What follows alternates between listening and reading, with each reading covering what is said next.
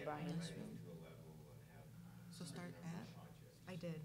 With, You know Saleh? no. This one, right? This one. Oh, this one, okay. Not to me. But she 2 weeks ago, she requested one. What's your name? That's the shaker. Look, while those chicken just reposted my post. Yeah. That's how you do it. Starts with a C. She did the See, that's the pitch tank last week. She did, and I was on deck with the pitch tank. Moran. Yes, Ugaz, Ugaz Moran. Yeah, but you'll have to say all that too. Yeah, 'cause that's my full name.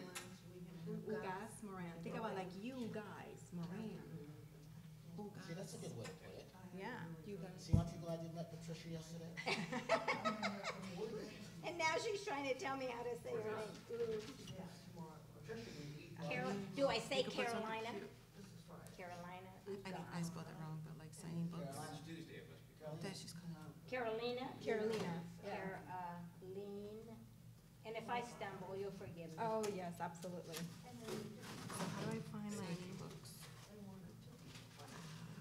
then doing hashtags.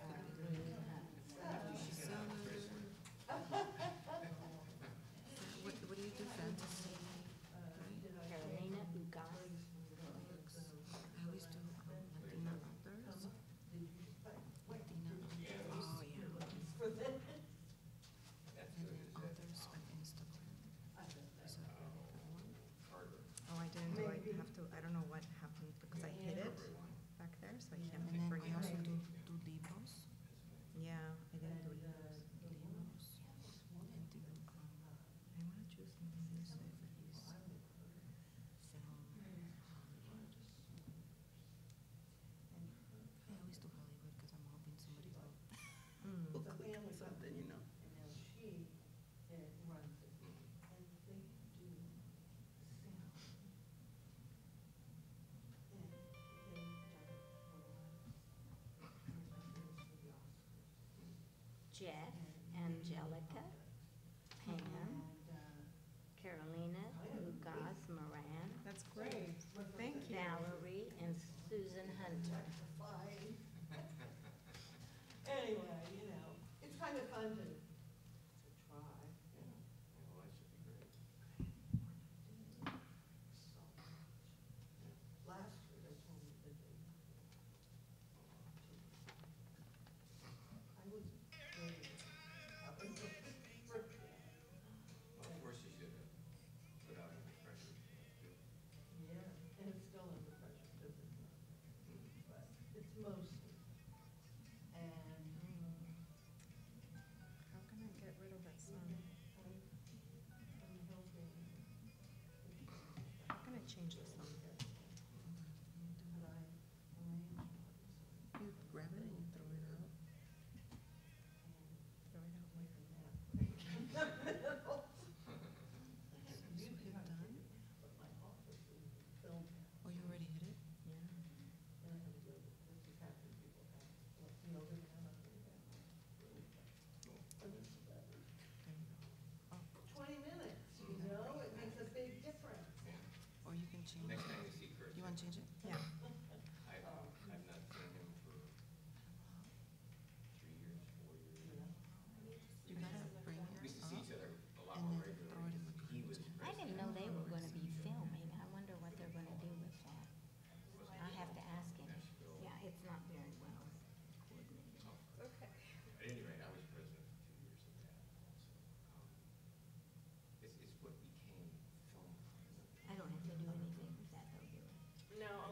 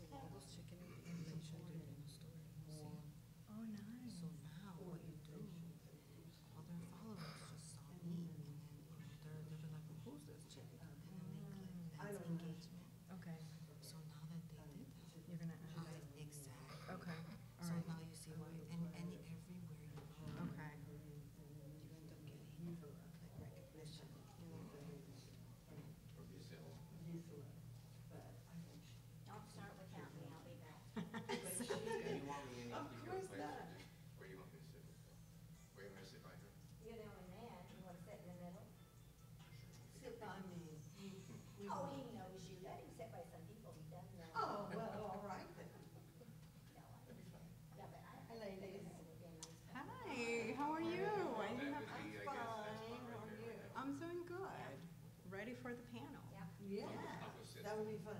Thank you, Phil. I'm gonna throw Yeah, we myself all have in these writing projects that are quite different and unique. How are you? How are you? Darling, did you have a good night's rest? Yes. Yeah? Good. We went out on the town and Did you? tore it up, me and Tosh. Did you go downtown? We went on Broadway, yeah.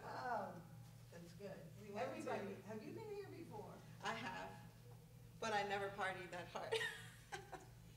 She keeps me young. Oh, I know. Not me. Hi, how are you? Good. Everybody that comes to Hi. visit me, you know, they have to go downtown. Yeah, we had a blast. It was a lot of fun. Yeah. We went to Casa Rosa, which is Miranda Lambert's place. It was really nice. All I wanna know is what time did you guys get here? Like 4 a.m.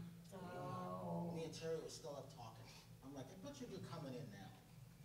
So you're just kind of going on some adrenaline, like. Yeah, yeah. But you know what? It's How nice are you? because I I'm don't Jeff- usually go I'm Jeff out. Chase. I have a mom. Hi, I'm a mom. Caroline. Hi, nice to meet you. Well, I'll be 40 this year, but my kids are so little that they wear me out. I have a 6 and a 4-year-old, and I'm a single mom, so it's like. Been there. Testing. Nobody Oh. that doesn't get it, you know? It's really. He's like, it sounds good. When all my friends would go. Testing, testing. 1, 2, 3. Oh, you're the share team over there. Huh? I'm Jeff Chase, by the way. Hi, Angelica. Hi, Nice to meet you. Hi, nice to meet you. And Carolina, Yeah. did I get it right? You got it right. I'm fantastic. Carolina. yeah. Carolina. Does everybody, am I gonna be Jeffa? Carolina? Jeff. Angelica? Jeffa? It's Angelica, but you know, Wouldn't it be Jefe? to make it. Jefe. Jefe. Jefe, which is boss. Mhm. In Spanish.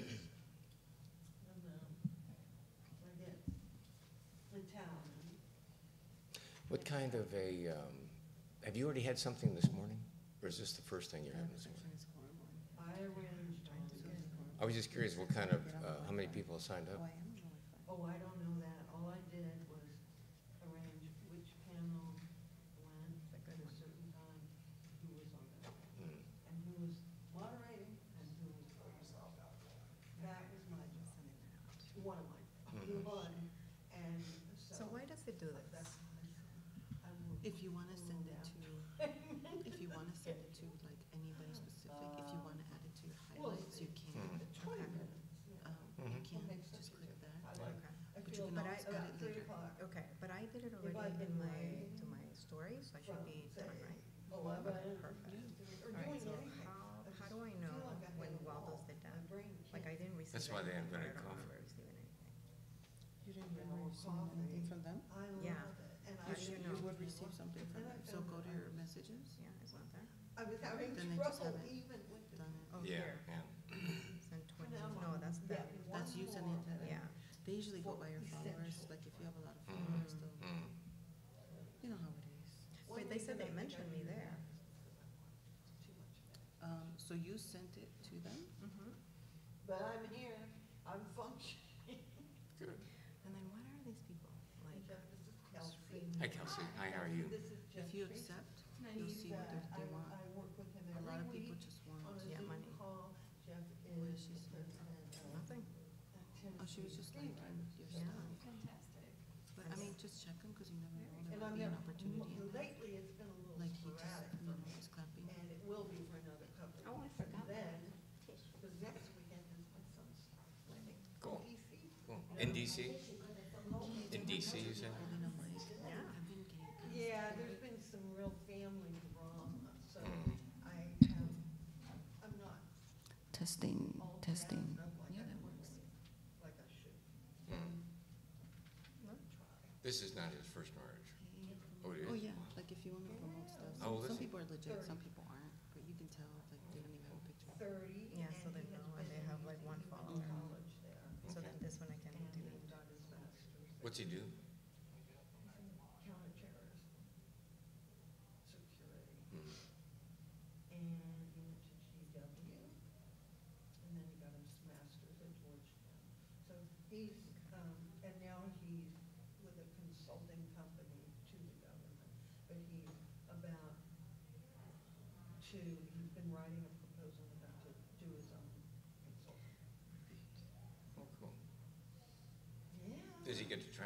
this all national, or is it? Oh, no, well, DC. Okay. For this, he's been working for the State Department since he was a junior in college. And not All right, only so you want me to take a picture? Mhm. paid, What do you think of it from the front? and he started with. Pero I don't know if I should stand. I've been told. No, sit down. Sit down. Shoulder belt rocket launcher, which was the terrorist weapon of choice. Mhm. So, and then he moved into other things. He actually at Just 27 tell me my was words. he was the chief of staff of the counterterrorism bureau of the State Department. So now he's doing consulting, like he was. Like, should we have brought our books? Should we have brought our books and put them right here? Like their version of state. Did you take it? I wasn't ready. I took Is it cute? Okay. Yeah, let me, tell me how it is, but I'm gonna bring Brussels happened. Bring a hardcover. Thank you. A bunch of them, and then he went to Jordan and came back. He didn't tell me until he got back that they photographed his body and all his captains took his DNA. Mhm. He went on a military transport. If I'd known, I would have kind of. Mhm. But, so, seems like at least at this point, that is a little, that's not happening right now, travel. But he knows and is in contact with all of our allies, security people. So anyway, that's what he does, Cool. which, we know was definitely influenced by 9/11, because he was 10 and then he went through that. But it happened gradually. So, Can anyway, you do it again? that was Yes. his, I was that's his talking. passion. I was talking. Well, that's great, and that's a business that's not going to slow down. Do you want to copy that? Mhm. So anyway, it's, but it keeps me totally in touch with 9/11, Mhm. which I was there. Do you mind taking I that? could tell my story. I got I you, would girl. have someone else to write it, it's too painful. I kind of just want to go under the table. But I do But I have a won't. good story. There's so Just a regular person who lived there, and they blew up my backyard. That's one song. Mhm. I never went back to it after 14 years. Yeah, it's a pretty traumatic event. What? Pretty traumatic event. I still see somebody. Mhm. But, and it's pretty under control. There are moments, there are things that happen that trigger it. Anyway, but that's another story. Maybe, and a lot of people have told me it is a story that is told. I mean, Thank you. there is something more sudden, very dramatic Mhm. that happened that day in back. Yeah. Have you ever seen, there's a video, My hair looks weird. and I think I it's see. from We always think our hair looks 9/11 weird, and everybody's like, "You." I feel like my hair's all But messy. Tom Hanks, It's married always. Oh, thanks. about You're an welcome. hour long. I think you we move this like this. This was the biggest evacuation by sea, probably in the world. I don't know who's gonna sit It, over here. it way surpassed Dunkirk. Where's Casey? Dunkirk was like 60,000 or something, and this was 7,000.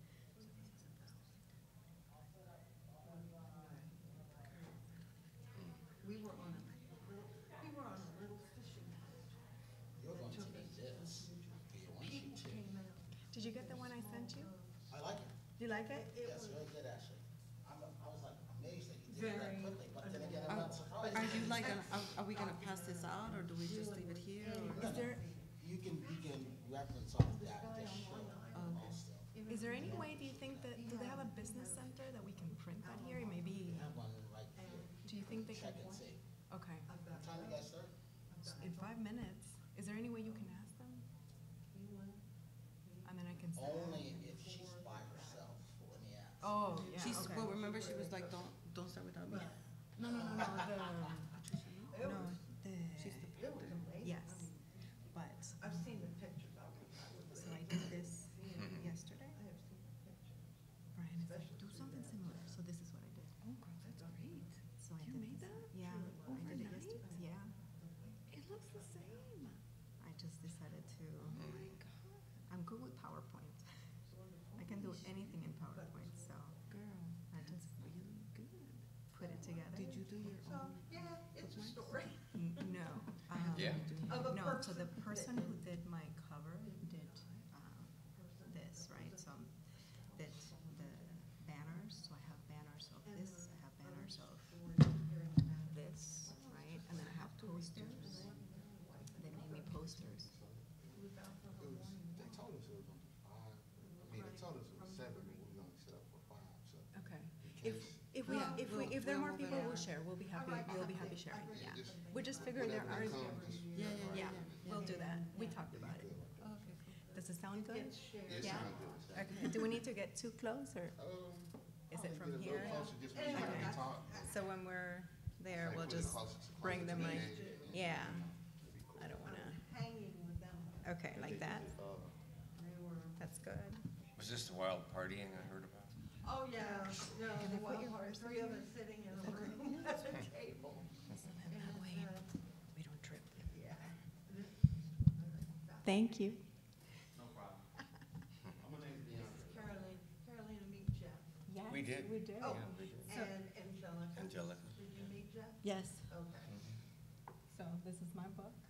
Hi. The author, thank you. Good. The author of middle grade fantasy story, I like to say, if the Lord of the Rings married Harry Potter, this will be their daughter.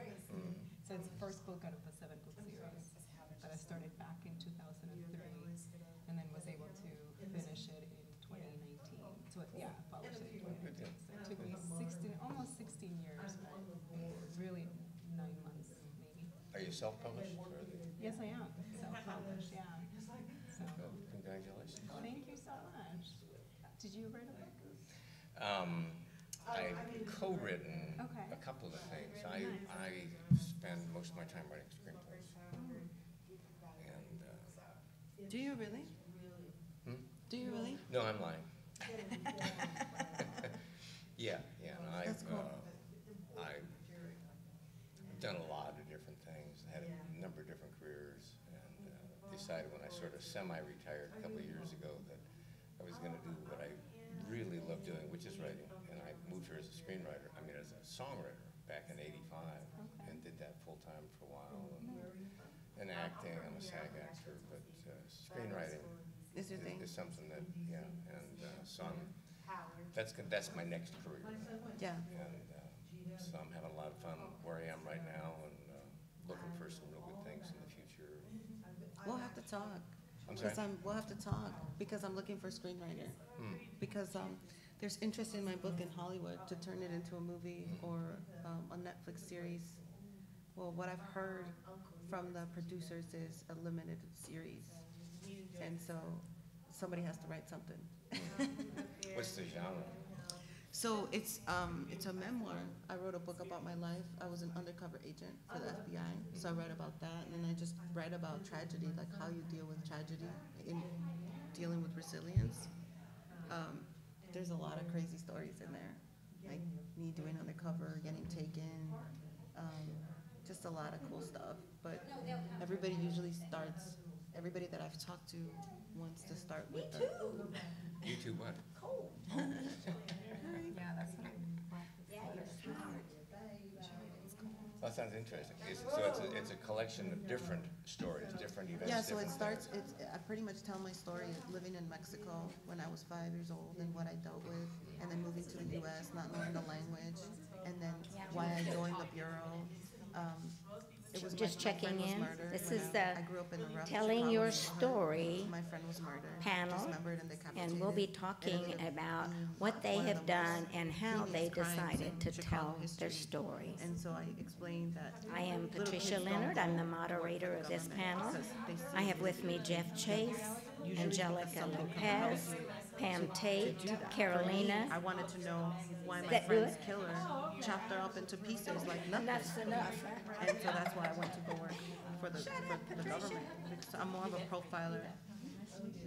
And so, yeah. And so, even leading up to the end of the book, and like my divorce and all that stuff, it's pretty insane, so. I can ruin it for you if you'd like. I think you guys are gonna be sharing. Oh, sharing one? And then we're gonna be sharing this. All right. Yes. And it's 2:30. Yeah. Nice to meet you. Yvette Freeman. Angelica. Are you gonna be here the whole seminar? Upstairs reading your book. Oh, really? Yeah. Really good. Oh, thank you. I read So the, it was Okay, the Yeah. preview, yeah, I figured. Yeah, I I'm know, gonna be features women and minorities. down at Bentley. That, Just to feature women. yeah, downtown Shameless Brentwood. self-promoter. Now, the fashion show is at Film House, just across the You street. know, I have to But do the something. gala I'm on a, one of the things I'm doing this in is Brentwood another at panel that closed, Bentley. over a year ago.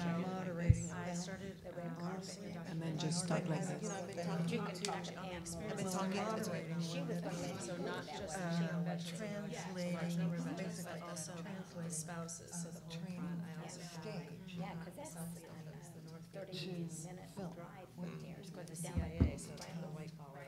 what Can you see her? can you Just kind of learn? getting this whole perspective. Can you see her back? And it's, should we push them back a big difference? I mean, I am traveling the country for these interviews, but I have a Yeah, lot of that friends and, staying in the communities, and it's been so healing.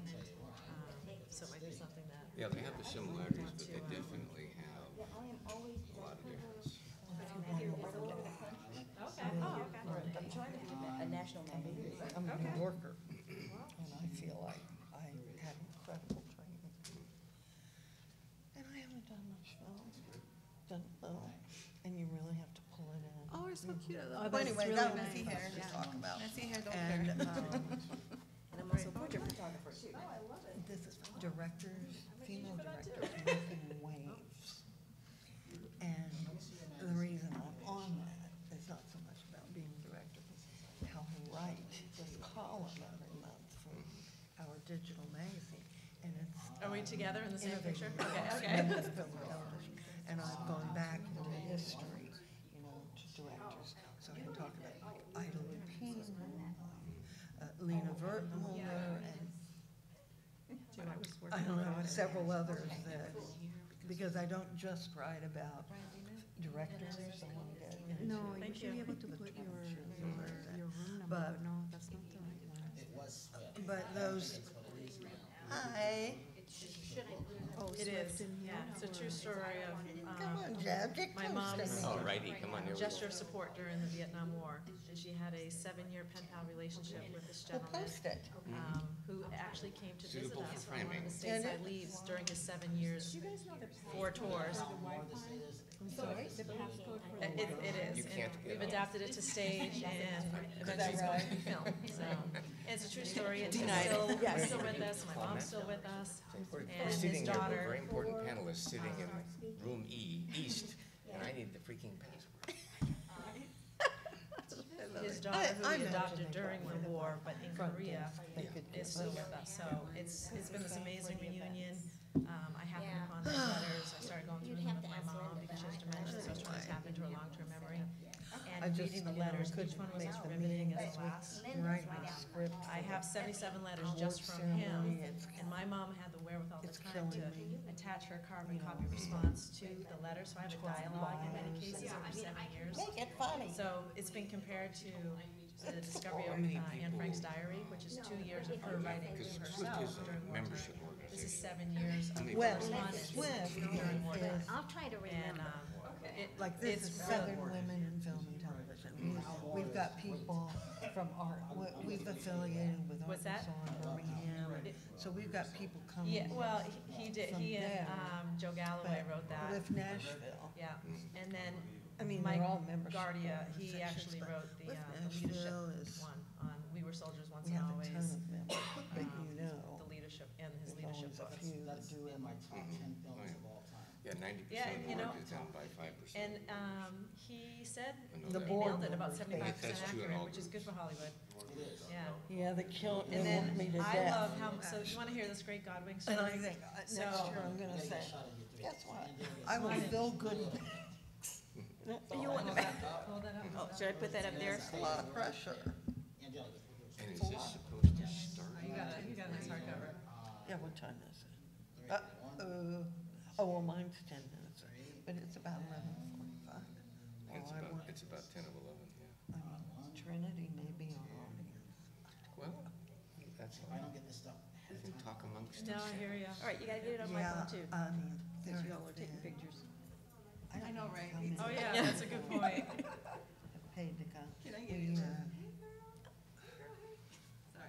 Some years. Say right there, yep. Then you text it to me. I But wanna this see, year- stand up a little bit, I wanna see your Well, you shirt, know, right they there. did it Good enough. digitally last Ready, year. 1, 2, And 3, I think that seems to have kind of hold up, pose. thrown off. thrown people off. I'll give you my phone too. But whatever. Stay right there on 3, ready, 1, 2, 3. So who Hold is your that one, pitch to? earphones. Tessa Schaefer, she's a literary All agent, 3 different lenses of your 3, cameras. and 2, she's done a couple of things.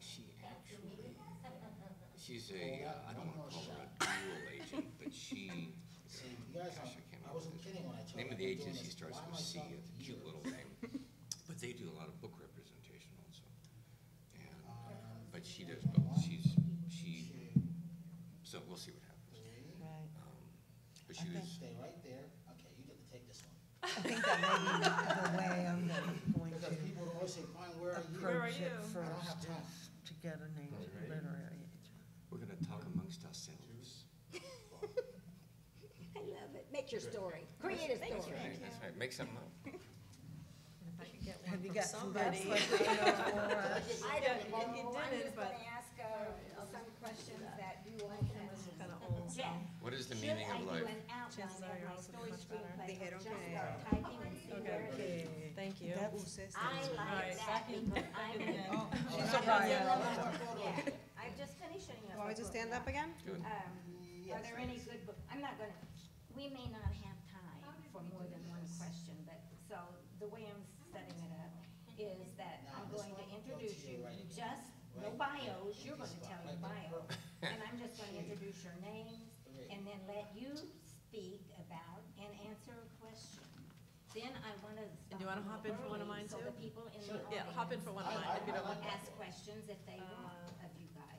Because, yeah, I must have 50 questions, and there's no way I can get to all those. Oh, with no, 7 you just people. pick something. Oh, yeah.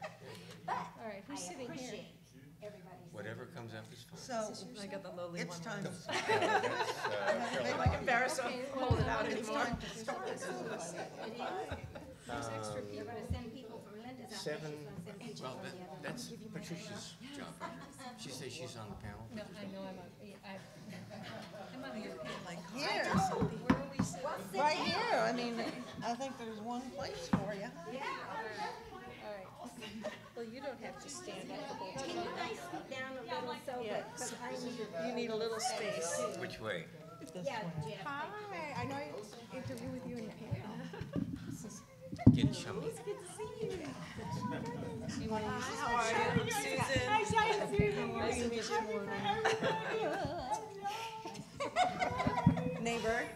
I've never had so many things go wrong and so many Hi there. questions I can't answer. I just was telling Jeff, and I told him, guess what? Next year, I'm volunteering to stuff the goodie bags. I have this down now, so I'm gonna do this part, but More pictures? gotta have a number of other things. This is, And nobody's here to listen. well, we'll just talk among ourselves. Somebody needs to chase people in here.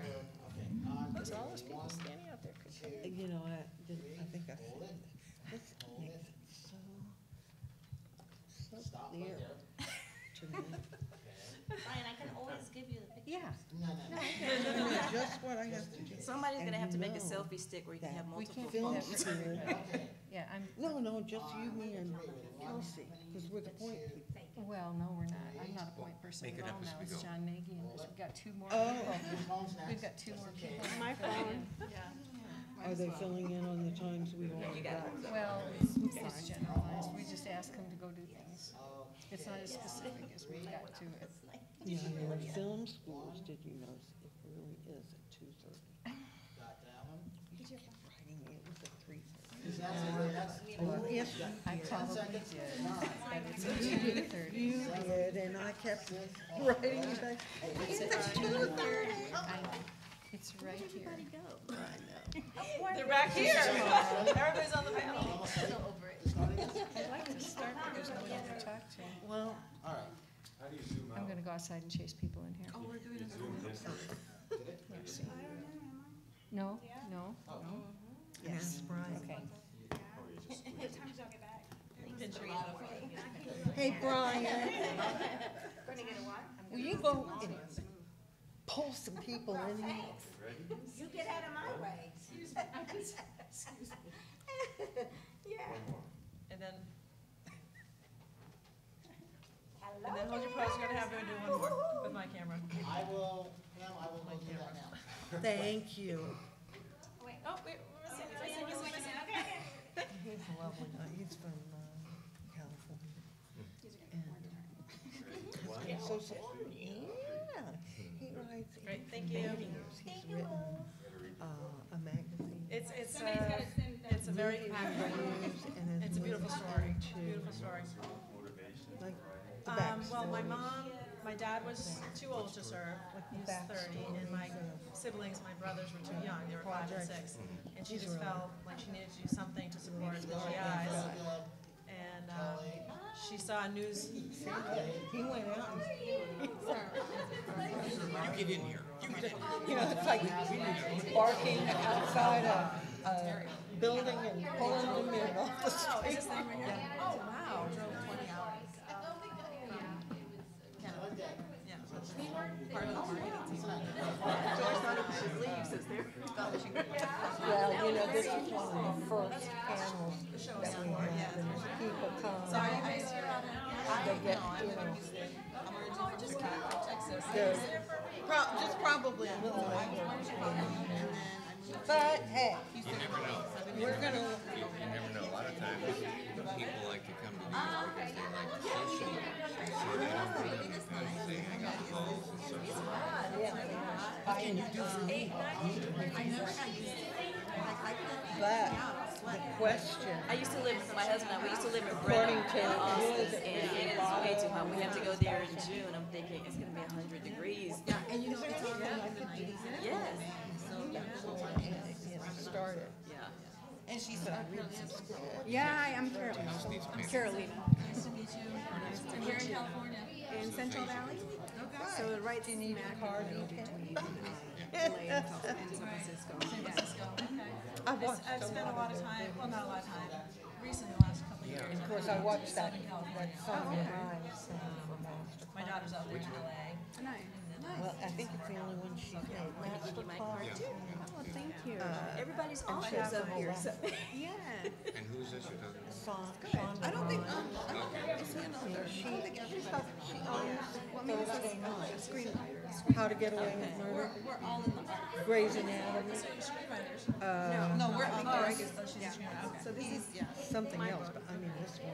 which is And a she's okay. got Rebuttal. It's the first book in a 7-book series. Oh, nice. Yeah, I'm almost done with book 2, but it's about magic and adventure, and I like to say that I would say I got an award for young adults.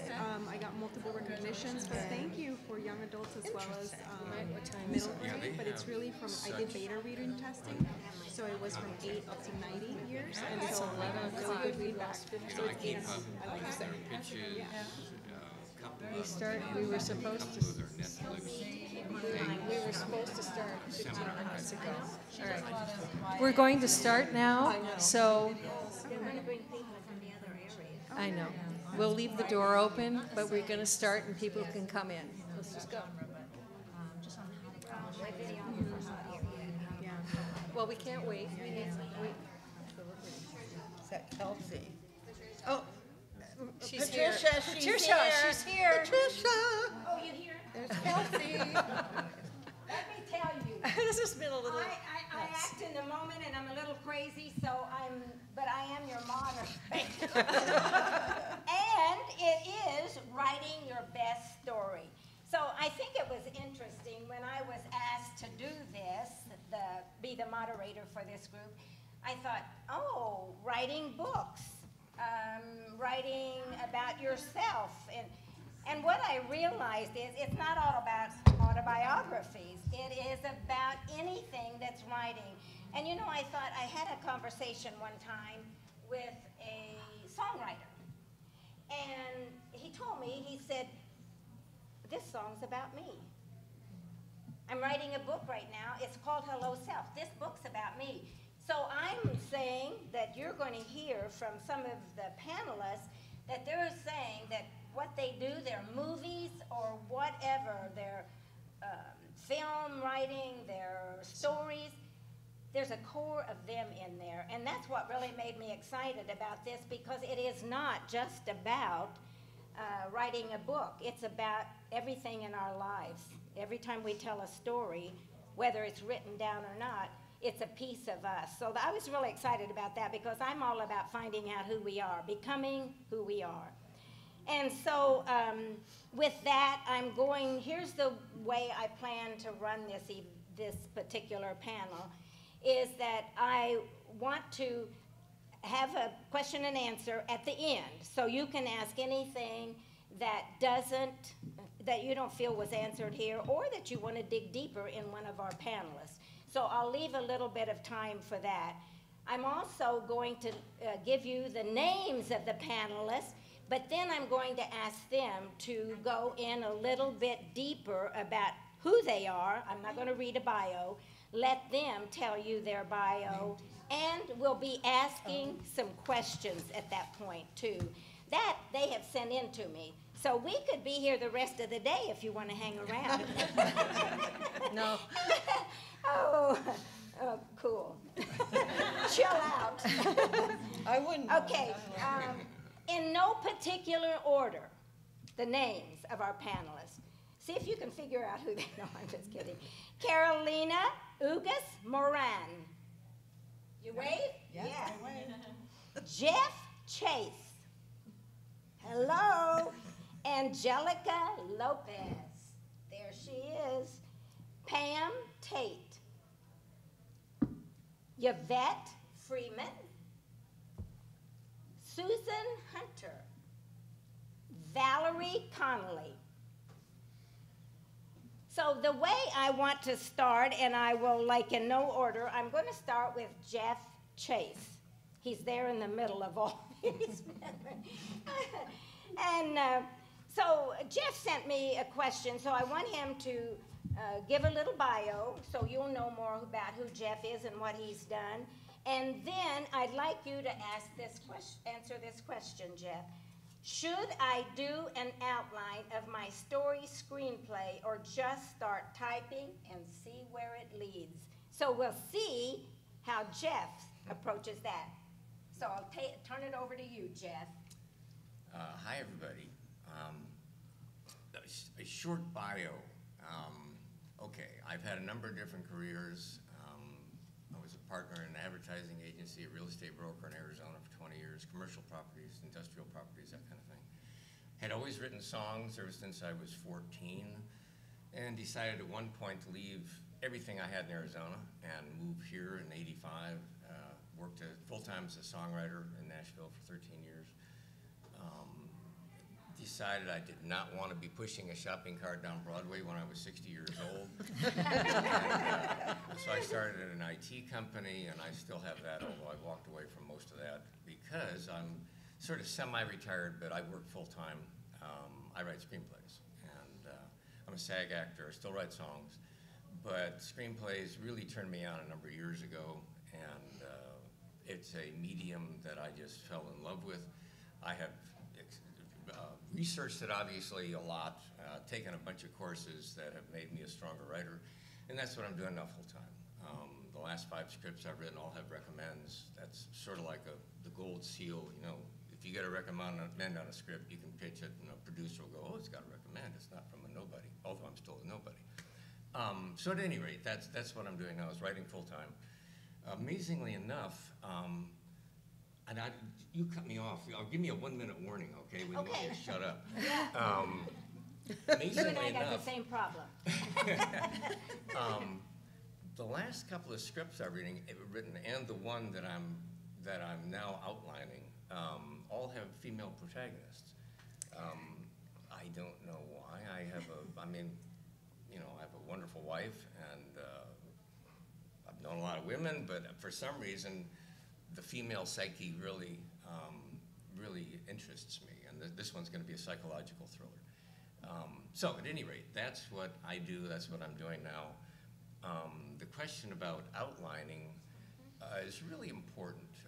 When I first started writing, and of course, it's different for every medium. As a songwriter, if I'm writing by myself, you have an idea. Hey, that sounds like a cool hook. You know, the hair on her chest was his. You know, actually, a friend of mine did write that song. Funny, comedy, but not commercial. But as a songwriter, you can just sort of start strumming, or if you work co-writing, you toss ideas back and forth. You get right into it. You don't need an outline. If you're writing a long form, whether it is a play, screenplay, a book, novel, whatever that medium is, most of the A-list writers out there will say, yes, I always do an outline. And I'll address strictly screenplay, because that's I've written one novel, and I've co-written another spiritual novel, true story, with a guy. But screenplays are my love, and regarding screenplays, if you typically have a 3-act structure that people look for, have always looked for, Aristotle, you know, been around a long time, but if you don't know what's going to happen in your first act, your second act, and your third act, and have a really good idea, it's happened to me when I first started writing. You get to page 50, 55, 60 of, say, 110, 120-page script, and all of a sudden you're floundering. And where am I? What am I talking about? Because your protagonist maybe is not a strong protagonist. You realize, well, this person has no goal. What is the goal? You have to have a goal in a script. You see, at the beginning of the movie, the protagonist has a goal of some kind to kill the terrorists and escape the high-rise building, as in Die Hard, or whatever it is. There's a goal that person goes through. The antagonist put him up in a tree and throw rocks at him to make it hard to attain that goal. And in the third act, you wind up, he finds or she finds a way to achieve that goal after a lot of soul searching, and there's usually an arc. There usually always has to be an arc in a great movie, where they want something at the beginning, and they don't get that, but what they get at the end is what they need. We're into the third act right now, Yep. Jeff, aren't we? Yeah. Thank you. Outline. Thank you. Yeah, an outline. And so you can begin to form your questions now, and then afterwards you can have some time with Jeff. Okay, Angelica will be the next one to introduce herself through her brief bio. And you know what? I'm going to take this question that you had. What was the toughest obstacle while writing? Yeah, that's a great one. Hi, everyone. It's a privilege to be here. I am Angelica Robles Lopez.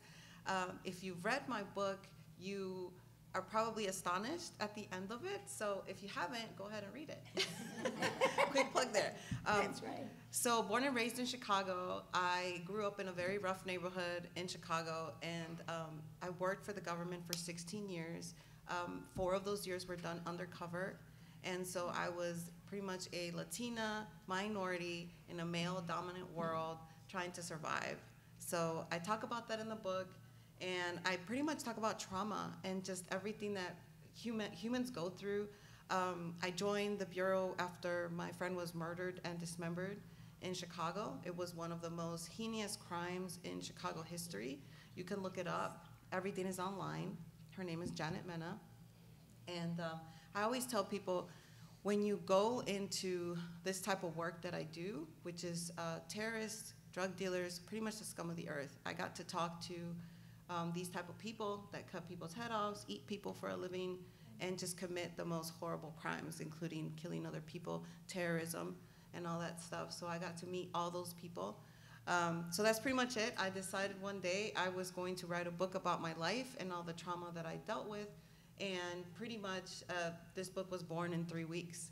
And so to your question, for me, writing this book was a cathartic process. I wrote it in 3 weeks because I needed to get everything out of my system into paper. So I always tell people, when you write, you get clarity in your mind because you're getting everything out into paper. And so people think it's crazy that was 3 weeks, but it was a healing for me. And I literally would write from 8 o'clock at night to 5 in the morning. And then I would go walk for 2 hours because there was all this emotion that was being evoked that I needed to just get it out, and I needed to move so that all this could just be out of me. Thank you so much. Yeah. I agree 100% that it's really our process in helping us work through whatever story we're writing. Right. So it was the emotions that I had to deal with. Yes, so, very yeah. good. Okay, let's check with Pam Tate now, right here. And she sent in a question.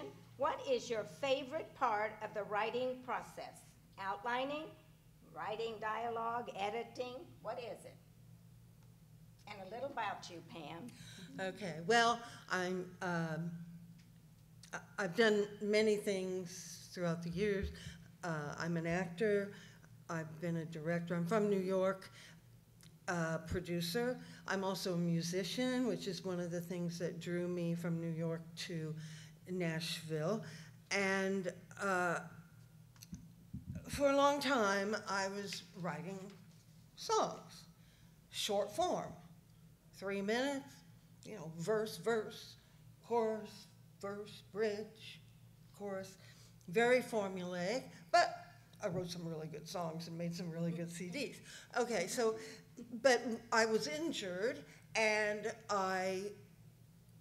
at the time, HBO was running Sense and Sensibility, like on a loop. So, and I have always been really drawn to history, historical ideas. So I had this book by Louisa May Alcott, a story that I had carried around with me for decades and always wanted somebody to adapt it so I could play the leading role. Okay, that didn't happen, and I will not be playing the leading role because I have aged out of it. But I remember starting that, highlighting in the book, and sitting in my foyer of my apartment writing while my husband watched the news. I was cooking in the kitchen. My son was asking questions, and I felt like that woman that wrote Peyton Place in a trailer, and like everything was going on around her. Okay, but I love this story. And as I said, I'm really into history. All of my protagonists are females who are set in a period of time where there was a great amount of social upheaval. And watching how that translates to this female protagonist and how she handles it, how they, you know, what the society is like and breaking through that. So I'm working on a mini-series right now based on that story, which I had originally written as a feature, and I have had to expand it greatly to put it into eight episodes, which has been a lot of fun. I brought my, you know, I would say at this point that story is very loosely inspired by that story. Okay, so I have several projects that I've written. I wrote a play that won a national award, and that was about a famous director from Germany who was called Hitler's favorite, Leni Riefenstahl. I don't know if you know who she is, but I wrote a play that won a bunch of national awards and readings, but expensive and didn't get produced. Several others, and I have a lot of ideas too. and again, mostly female-based. So what is The your favorite part, Yeah. honestly, writing dialogue. I love that. And I will kind of outline. I really do know where the story starts, the middle of it, and the ending. And as I start to write these characters, the whole story, I mean, I could outline the story, but I'm kind of the Stephen King philosophy that you create these really strong characters and you know their background, you know where they were born, you know how they grew up, if they have brothers and sisters, and you take your strong characters and throw them into a situation and see how they react. Yeah. And many times, I mean, every time, I have found that my characters speak to me. They lead me to these points in my story that I know must happen. So I love to write dialogue. I just feel like my characters come alive. Then I start outlining. Jeff and I are part of the Tennessee Screenwriters Association, so we talk about all this stuff all the time. So you build a relationship with your characters. With my, Yeah. totally. I Okay. need to know them, and I do. Thank you, Pam, thank you. So you can get more detailed information, but I just want to move through, and then hopefully we'll have some time at the end. Okay, the next person I have on my list is Carolina-Ugaz Moran. And here's the question that you sent me that I really like. Is A Line and the Blue Bottle is your first novel. What inspired you to write that book? Okay, perfect. Thank you. So my name, Carolina-Ugaz Moran. I was born in Spain, but I moved to South America. I was raised in South America, so I went from Spain to Argentina, Venezuela, Puerto Rico, not South America, but we'll count it. And then I moved to Peru, and then here to the United States. And so I wanted to write, since I was 8, I started writing, and I found the power by writing a poem, and I was able to get into a school that was not allowing me to get in. So I realized by 8 years old that the power of writing, what can it do to a person? So that inspired me to start writing. And I wanted to write a book. Aline and the Blue Bottle is the first, as Patricia mentioned, is the first book of my 7-book series. I wanted to write a book that inspired kids, that inspired people to really feel like there's more out there than the world that they're surrounded, that they can transform themselves to a place that is unimaginable, breaks their boundary of where they're at, and really wants them to go flip the next page to see what else is going to happen, because they're so in the book. There's so much living and breathing what is in there that they want to do that. They want to be there. They want to read it. They want to move forward, and they want to be transformed for the next one, and they can't wait. Because I found that in books. That did that for me. But I also wanted to bring all that traveling that I did, all the diversity and inclusion, the acceptance of different cultures, and how I moved from one place, and I was always the outcast with a funny accent that I had to fit in and be able to see how can I join. And in a man-led society, Latin America, I was a little girl trying to be through all of that. So that's what my books are about. How can I inspire? How can I motivate? But how can I also talk about tough situations, bring culture, bring, the language, the depth of culture that there is in language for me is crucial. So I brought Quechua, which is an Inca language. It's 2,000 years old. That's in the book. There's Spanish.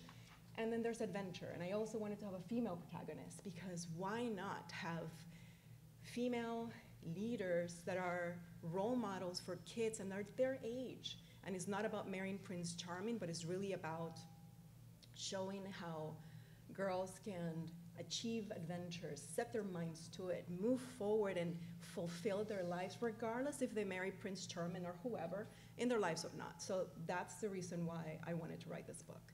Now, what inspired me in writing? I had two things, life and a dream. I had a dream, it was a girl, and had amazing adventures, and I wrote that down, and that inspired me for more dreams, and I wrote all those down, sewed them together, and wrote an outline for 6 books back in 2003. And really understood where my character was gonna go from beginning to end. I know exactly what's gonna happen in every book, every secret, I just have to write them. In 2015, I had to travel for work.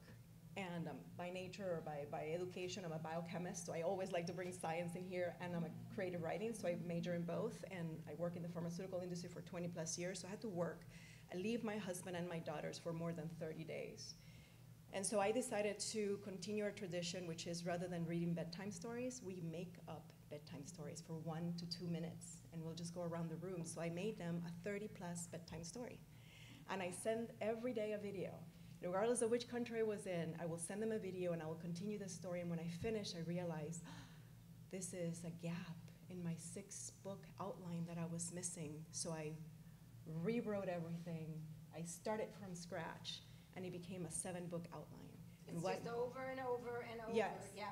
And so it inspired me life. Life inspired me. My daughters continue to inspire me, but my own experience from growing up in different countries and seeing how books can transpire you with my life, put together a 7-book outline that I hope you enjoy. Thank you very much.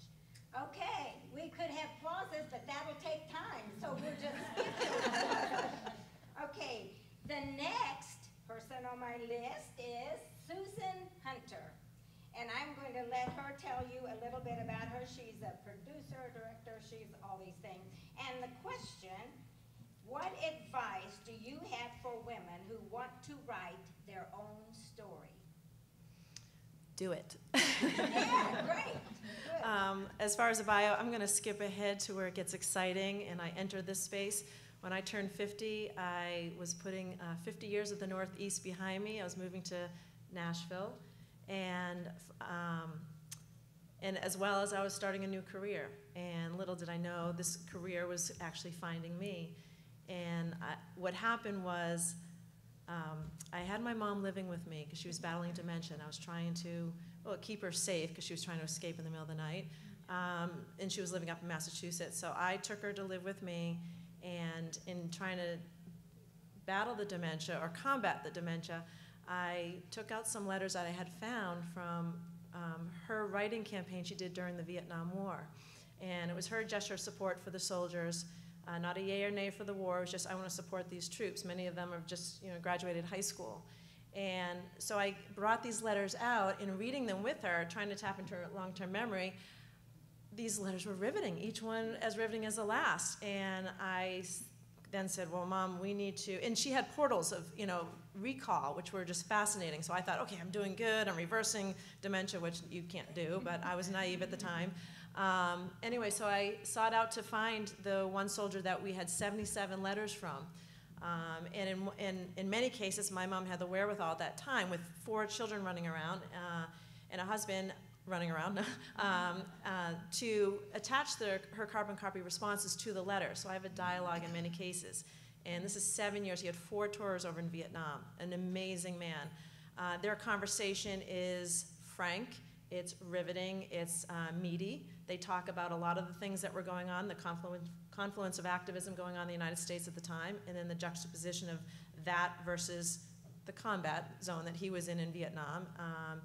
And anyway, so it's just, long story short, we found him. And then that led to the most amazing reunion, jaw-dropping redemption, because it got his daughter involved. Anyway, so I said, okay, when his daughter got involved, I said, this needs to get out to the masses. And so, you know what, I green-lighted myself to go write this book.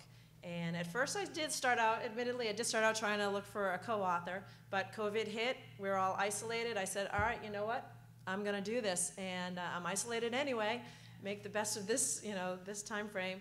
So I grinded, I wrote the book, start to finish in 8 months, and that's 3 different structures, because I had different mentors saying, no, write it from this point of view, no, write it from this point of view, and then finally the last gentleman comes with pretty good credentials. He was president of Paramount Pictures for most of his career, and now he was one of my mentors, and he said, do you want to sell books? Yes. Do you want to make this a movie? Yes.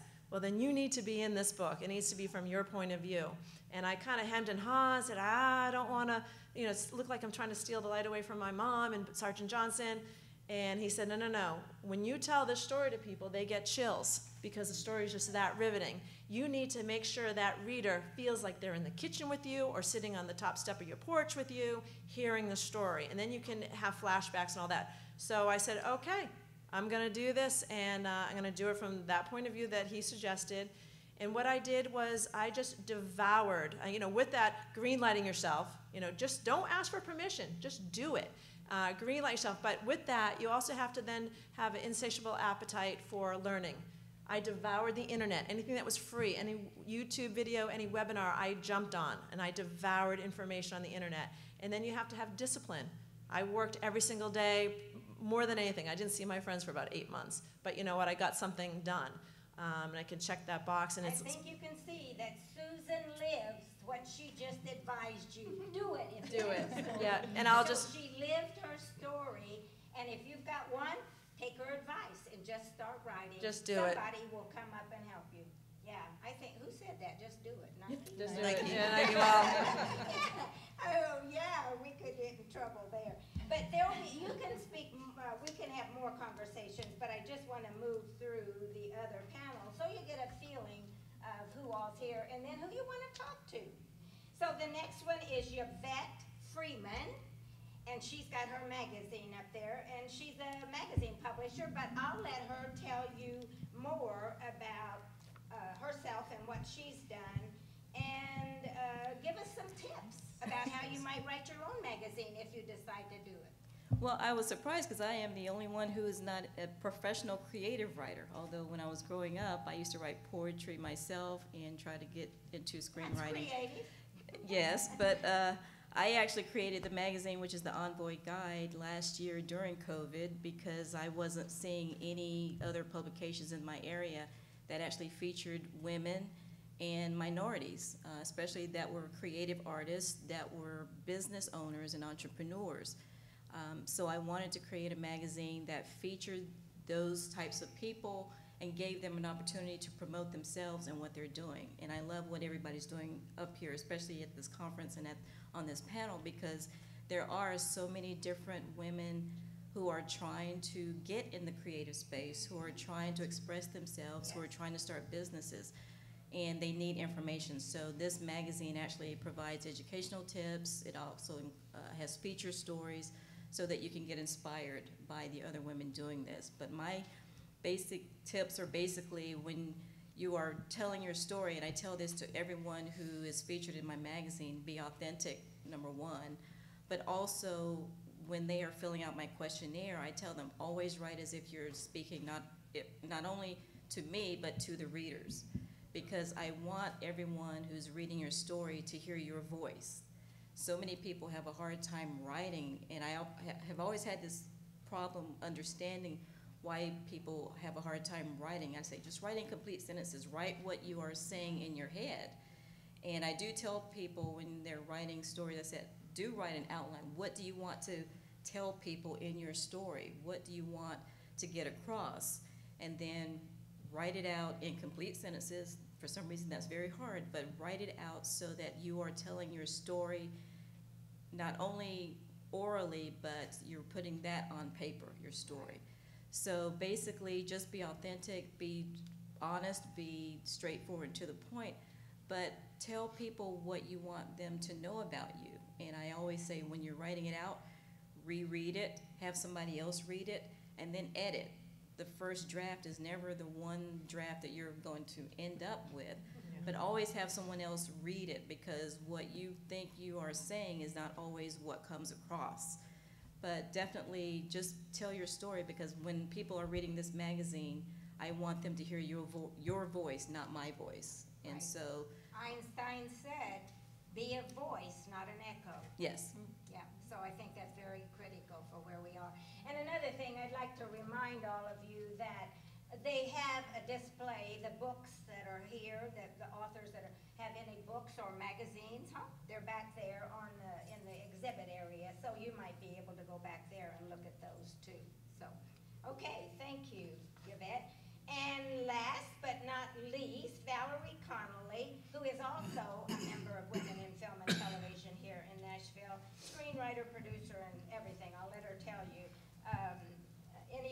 she wants to tell you about, and any advice she wants to give you about all the things that she has done and next steps for her.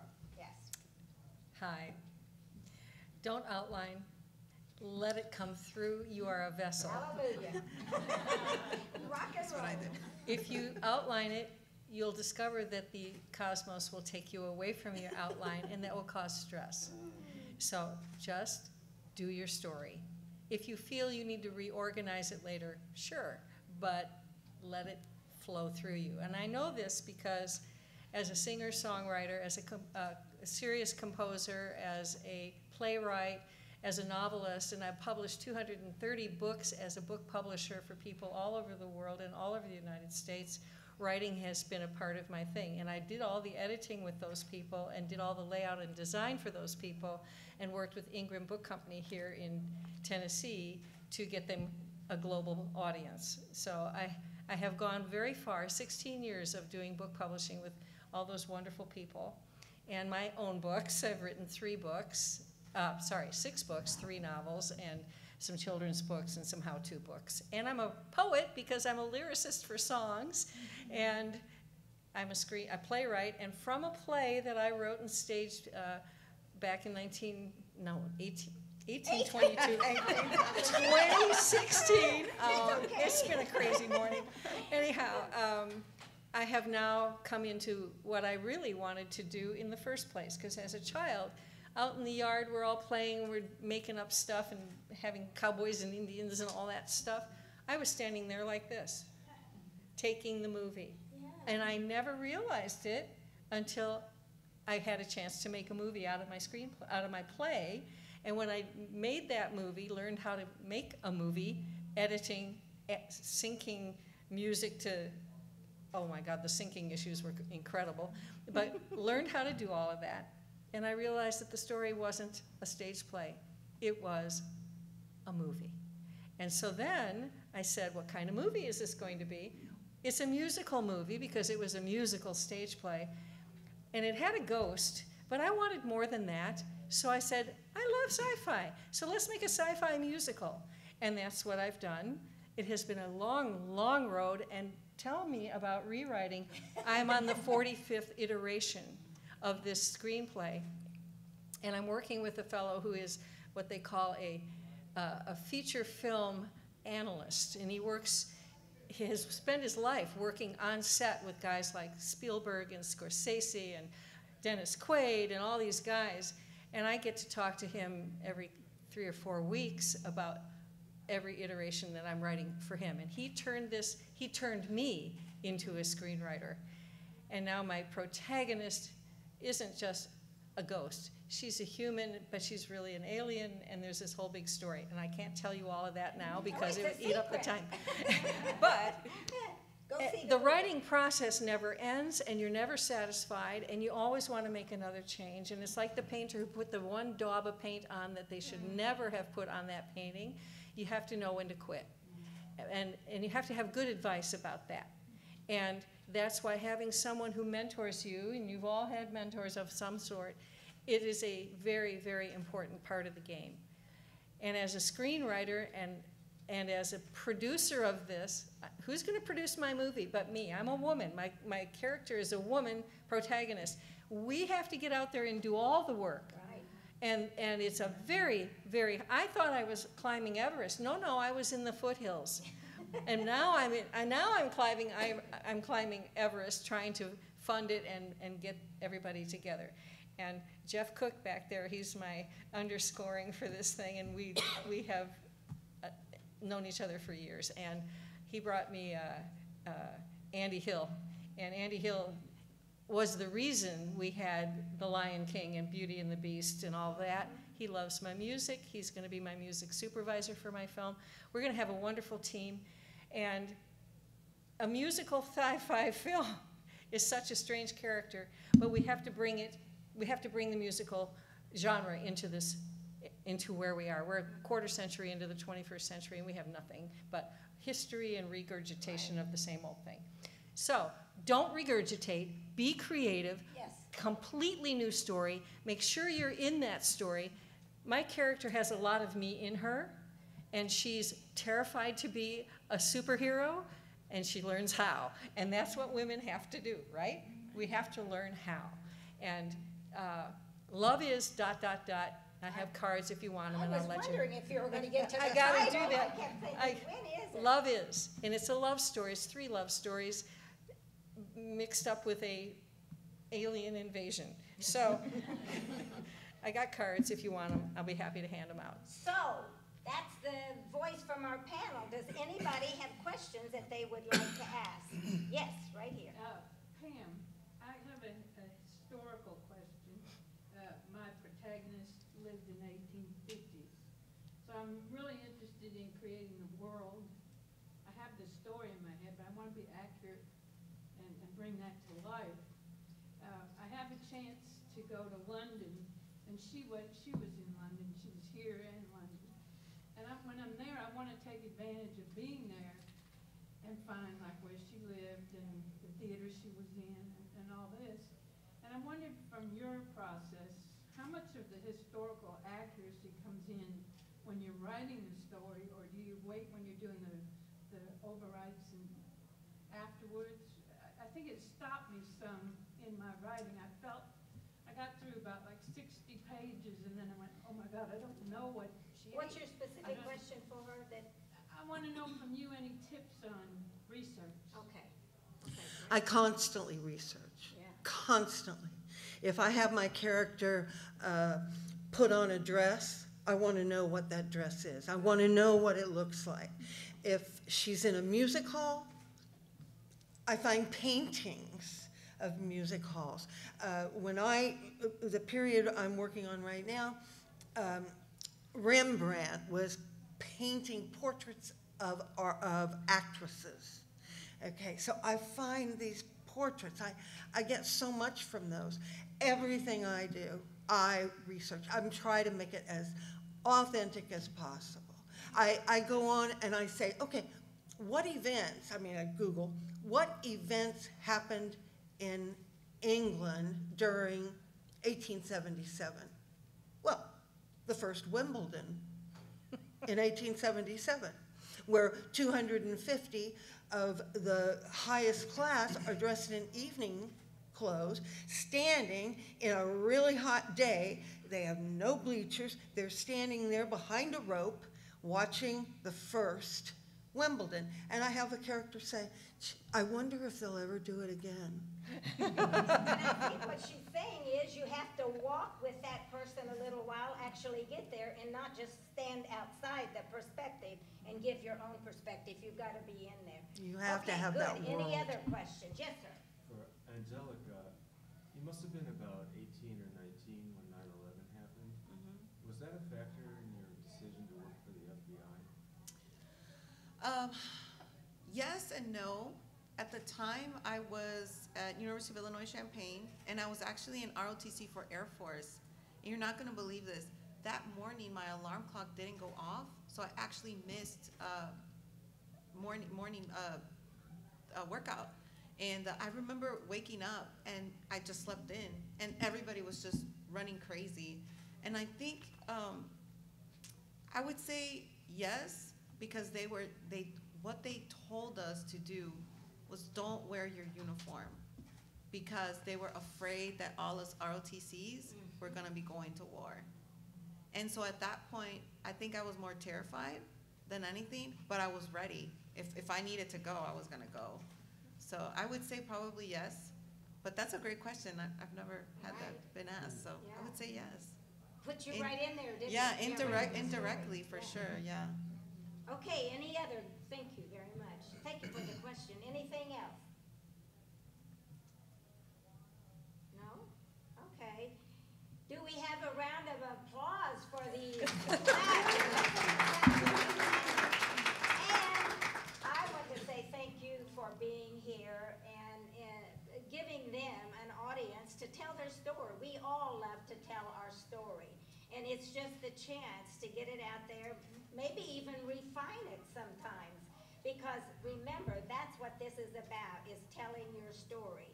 And so they get a chance to tell their story because of people like you that want to learn and listen and give them an audience. So thank you so much. much, number one, for being at our conference, and number two, for coming in here. And I want to say one more promotion piece for Patricia Leonard. I will be moderating the Reinventing Yourself panel. And I listened down through here, and almost everybody was reinventing themselves as they went through their present, whether it was a screenplay, whether it was finding out who they were in writing their book or a magazine. We're always telling our story and discovering who we are. And I hope today you found another part of yourself. Thank you so much for being here. How about a round of applause for Patricia? Nice job. Yes. Applause for Patricia. We're close.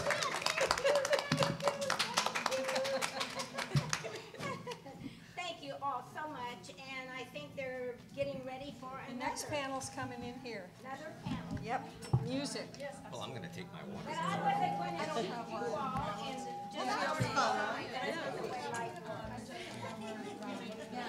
I learned more about you. Well, yeah, I learned about everybody. And we'll see you next Wednesday, maybe. Or are you still working? Oh, that's My son's wedding is next I weekend. hope that all goes smoothly. He sounds a very amazing guy. Yeah, well, there's been a big family drama about it. It's been extremely depressing. Yeah, that's not a good way to end our marriage. But whatever, you know? Oh. Yeah, sure, yeah, let's go. I have to have published work to get his screenwriting. No, and you just have to, sure, if you want to, you can come on to Zoom and see what it's like. And we do it every Wednesday from 7 to 6. Thank you. No, it's all good. Sorry. You can get your information. And I will It's really a beautiful story. And then it's usually have 3 slots. producing a docuseries on Vietnam veterans and actually all Yes, you have to read my book, because anything you could possibly think of, things that are uncomfortable to speak of, I wrote in a book. Like I had a sister, so I get feedback from my dad, you know? look, I get people thinking about it. right, you can reverse it. Yeah. It's a But I'm working on that. and I hear you came from Ontario. Yes, we do. Wow, that's support. You're awesome. Safe I'm in travels. that digging the well, research. You're enjoying I love that part. I love it. Yes, I am Maureen. I want everything to be authentic. Some people do. But I find researching to find that accuracy. I mean, I love research. I do too, and I'm a history nut. You too. So, yeah. Great, I look forward to that. And tell me your name again. Valerie Whitcomb. Valerie. Okay. Great. Awesome. Thank you for coming. It's nice to talk to you. I'm so sorry if I'm keeping you. I just want to say that I think it's really cool how you delve into like so many passions, like music. That's kind of what I'm doing right now. There's people telling me like you should just stick to one thing, and there's like this thing inside me that's like, no, I don't know how to do that. One thing feeds another. I really believe that. And, but, you know. Good job, good job. Thank you, darling. Of course, this is my card, and I actually put my latest project on the back, right, the log line. I mean, really, I've done a lot of work, but and I usually do kind of one thing at a time.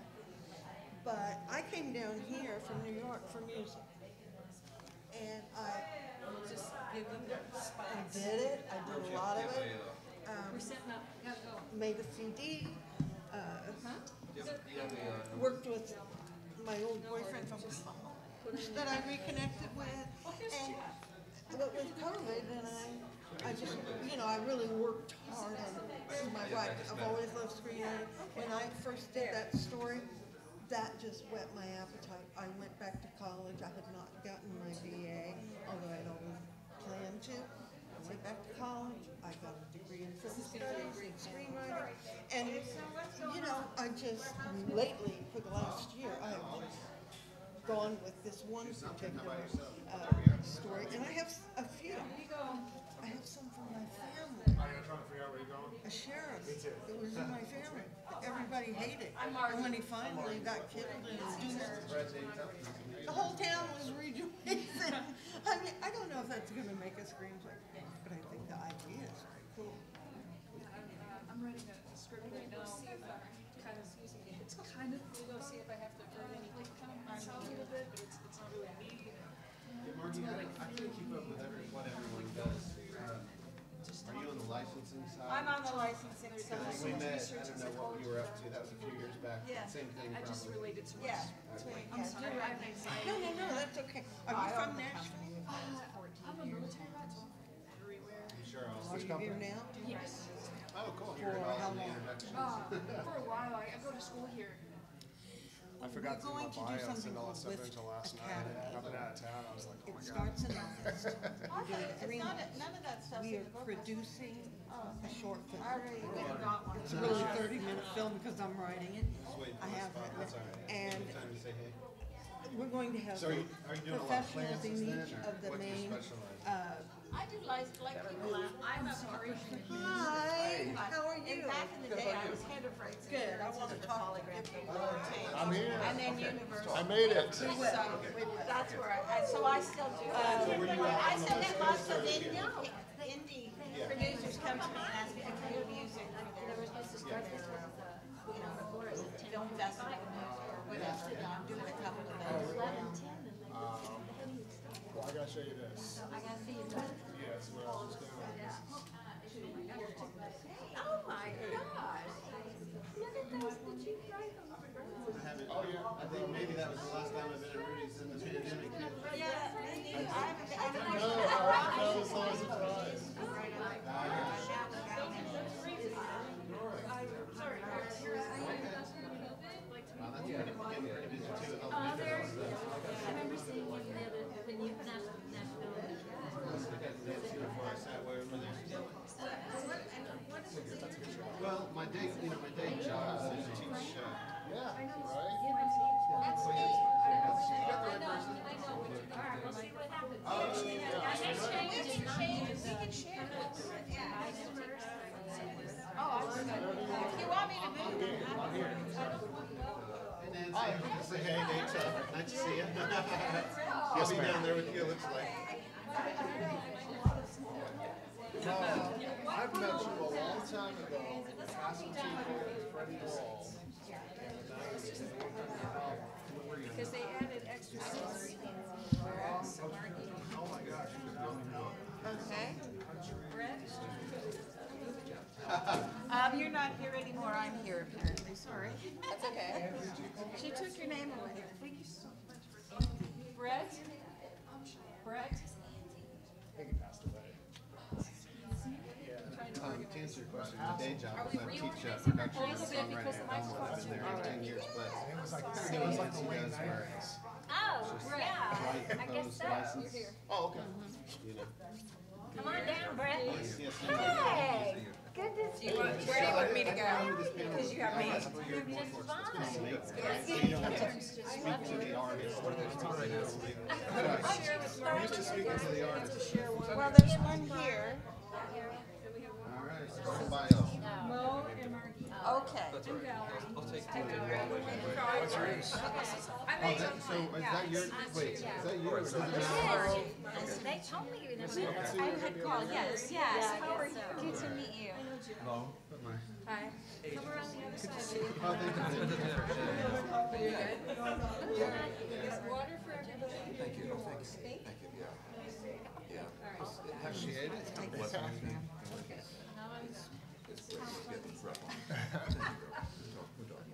Got my little swag bag there. Yeah, I don't know why they did. Why Why they did Sorry? that. Oh. I liked the I'm Dave. why they did that. Hey, nice to meet you. I Yeah. liked the like How you doing? Nice to meet you, sir. inner. So Dave, what do you do? I was just telling Margie that we met each other at Rudy's Jazz Club a long time back, and Margie and I used to work out in LA for Capitol and Warner Chapel and all that. But I've been teaching my day is I teach for 18 years. So I teach music production, songwriting, and so why I'm here is just do a lot of writing and producing for sing. So placing and all that, like everyone else in Nashville. So I'm not sure what entitled me to be here, but yeah. How about yourself? I mean, I was a composer for a long time. Okay, cool. Film, TV. Were you out on the West Coast? Or I was in LA. Okay, yeah. So what years were you there? 2001 till about 2017. Oh wow. Okay, so yeah. I own 2 record labels and produce records. Do you guys specialize in any styles or your labels? Really? I mean, we have a burlesque band. Nice. We have a lot of country acts, of course, in Nashville. I've got another label that's like hip hop. Okay. I'm kind of a chameleon. I just like music in general. Nice. So. What about you, Jeff? Composer for film TV. Oh, cool. Awesome. And you're based here, which is nice to know. That this place is growing and you can still live here and have a career. Yeah, well, I've been doing it here for like 25 years. Okay, great. Yeah. Great. That's back when I started. Nobody said you can't do it. You can't do that. So I know two composers here. Yeah. One was my first boss in TV. Pulled me into TV with Steve Dorst. Oh, yes, Steve. Okay. Yeah. He's the one that got me started. but now she's Okay. I was his music editor. I mean, started it has one of Okay. those with programs. him in 2001. Okay. First TV gig I ever did. And I was Okay. like, he's like, you want to do TV? Gotta I'm fuck like, it up. Yeah. I've been doing records. I was like, okay, I'll try it. Get it figured out. And it was kind of kicked off from there. Okay. But, How long have you known Nancy? And then, Oh, years actually, but I knew her social. Well, I've known her, I guess 14 years as long as I've known you, right? Matt Music. Mahaffey. They were in a band called Self. Okay. And he and Chris James used to be good friends of mine. Okay. But they were also out in LA. But they went to school Matt out was here. what, a few years back? Because he was here. He was here doing puzzle scoring. Yeah. Stuff like that. Scoring. He's a great musician. TV stuff. What shows are you working on? Well, a lot. I just finished up a season 2 of a kids show called Studio 316. I don't usually do kids stuff, but this has been a blast. Cool. That's awesome. Kid stuff is the hardest. It's fun. Yeah. You know when I first started doing it, I kind of like auditioned for it. They said, well, like, what's going to be your approach to this thing? And I said, well, I grew up on Sesame Street. Yeah. And the music for Sesame Street was actually pretty hip. Yeah, it was. Yeah. So I think we shouldn't dumb it down. We should keep it pretty hip to what's hip now. And so that's what we've been doing. It's like a lot of hip hop stuff. And they love it. Well, and I People think ask me like, I who are love the best Nashville because composers? it is that Those are everyone the is brothers. stars. Oh, yeah. Yeah. They're amazing. Carl Stalling. Yep. Yeah, absolutely. But the score on those things is incredible. You know? Absolutely. In fact, they were doing that and trying that out of the crazy. With real instruments, right? Notating everything off. Right. Yeah, my wife makes fun of me, so I watch all these old TV shows. I think that's the reason. It's like Twilight Zone with Bernard. Or Dolly, I or just Loretta. love Legend. the scoring. I met Dolly. Yeah. It's great. Yeah. She was so And good. they on were the really plane. good She at was so nice. quoting She the was signing masters too, people coming up especially the Looney Tunes stuff. to get And autographs signed by her. Mendelssohn and Mozart, Bach, all stuff. And you learn, and then they write parody lyrics to them. Yeah.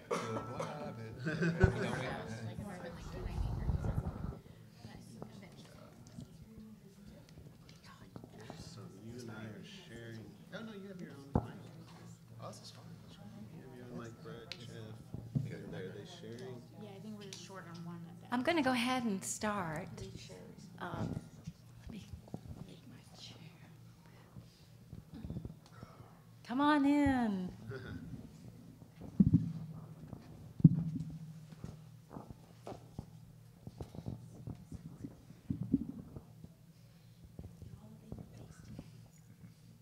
Come on down.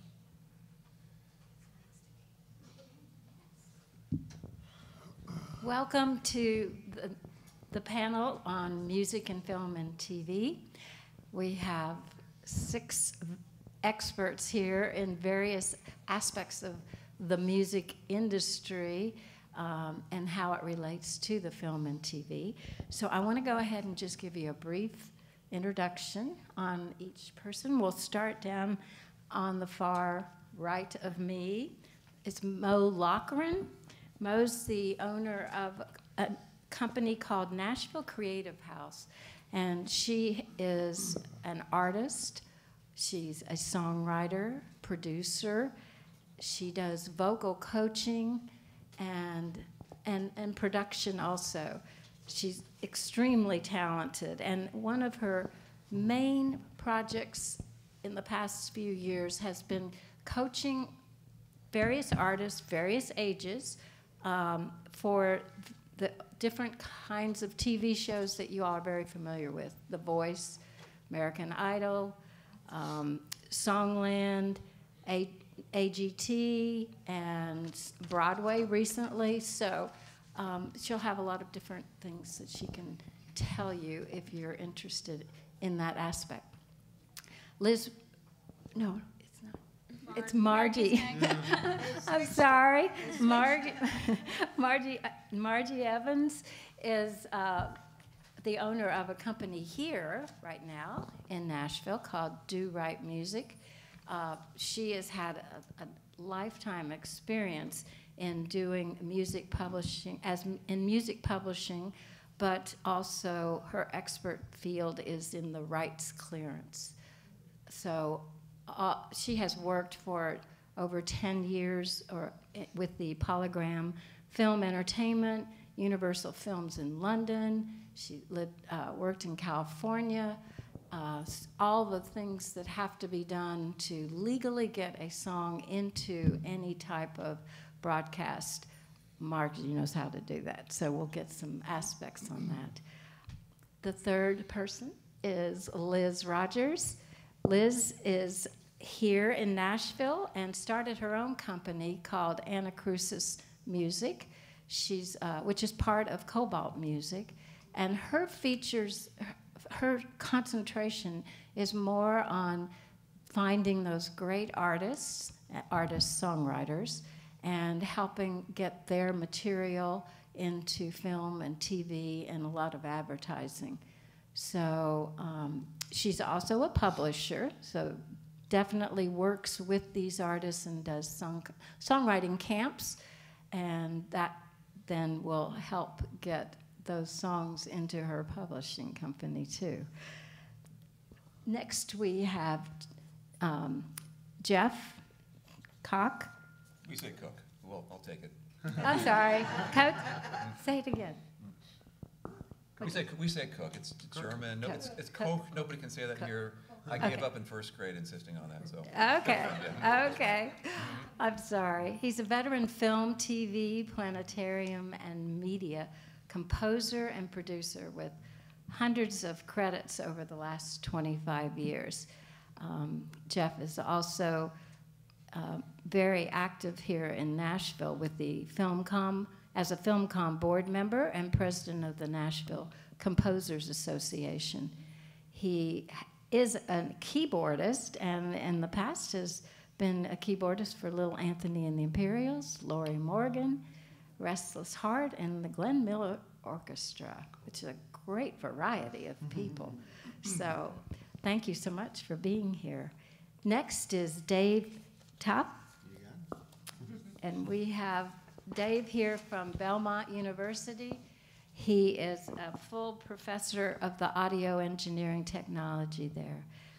He's written over 500 songs for film, TV, video, and ad placements that are in major shows, like currently New Amsterdam, The American Horror Story, and lots of and many, many others. He's a recipient of 2 Covenant Awards, which are Canadian Dove, and has written a lot of articles also on hit songwriting. Welcome, Dave. And Brett Boyette, sitting right next to me, is also into many, many things. He's a composer, he's a songwriter, multi-instrumentalist, a music producer of hundreds of songs that have been in film and TV and recorded by artists. He is a executive music producer and a composer, and he works with a lot of artists here as well as in other places. He lived in California for a while. Was doing the production and composing for a show called Forever My Girl, which was released in 2018 with Lionsgate. And Brett happened to write and produce 14 of the songs in the show. So very, very, very talented. But in addition to all this work he does as writing and producing, he is now part of a new band called the Nashvillians. And they're based here with two other writers, Troy Johnson and Scott Lindsay.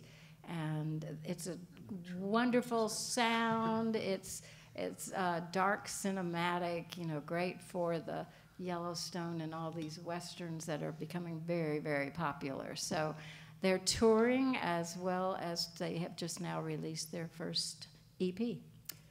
So look them up, Nashvillians. It's a great, great album. I love it. I want to start today and ask various questions that I think would be interesting for people in various aspects of the music industry. We have what on this panel, people that actually compose the music, either as a major composer, but also writes single songs that are recorded by artists. So we have people on the panel that work with artists to perfect their voices to be able to get them into the broadcasting world. And then we have the person that's an expert on how do we get these songs legally into the film and TV and advertising. And that's very, very important because contract work has to be perfect. You do not want to have a copyright infringement. That is the worst thing that could possibly happen to you in this creative world. So there are a lot of questions, and I'll just open up a few and let different ones discuss. First of all, I guess we would talk about the song itself. And to a couple of the composers here, I was wondering if you could tell me, like, how early is it when you were brought into a film or TV show as a composer, producer? And then when you're working on it, are you working closely daily with the directors and the showrunners of that particular film, or do they leave you alone and let you have your own creative time and then gather back, later? How's the process? And it can be any one of you. Jeff, Dave, or Brett? I guess I'll jump in after you. Go ahead. Okay, I guess I can start. So, as a composer for a feature film, usually we're brought in later in the process when the producers and the directors start to think about post-production. Usually they're not thinking much about that on the front end, probably because they got a zillion other things to think about. But occasionally that happens. So most of the time it's as they start getting post-production, they start interviewing composers and looking up people. And generally that's what it works. And the other part, who do we work with? Usually it's for me, it's usually the director. So I'm usually bouncing creative ideas off of. Usually the director has most of the ideas. Sometimes the producers will ask to review things, but most of the time it's the director, because usually the producers have hired the director to provide the creative vision, and they will go with whatever he says. So that's generally, or she, yes, there are some of those, yes. So that's usually how it works for me. And for TV projects, it's usually a little bit different. Usually if it's going to be a series, I'll be brought in before the first episode is produced. So it's a little bit different. Then of course TV deadlines are insane as well usually, so it's a different way of working. Film is a lot more creatively satisfying for me. I'll be quick. For me, it's 24 to 48 hours, and we need it, so that's it. I usually talk to the editor, or usually a middleman, sometimes publisher, whatever, but it's quick turnaround. It's like the last thing they think about, so. I'd say in film for score, I mean, I'm definitely speaking with the director. That's the person in charge of all the creative decisions of what's going to be on screen. But you're working with the picture editor as well, because they've temped everything with the picture editor, but they've been working with the director, so it's really the director.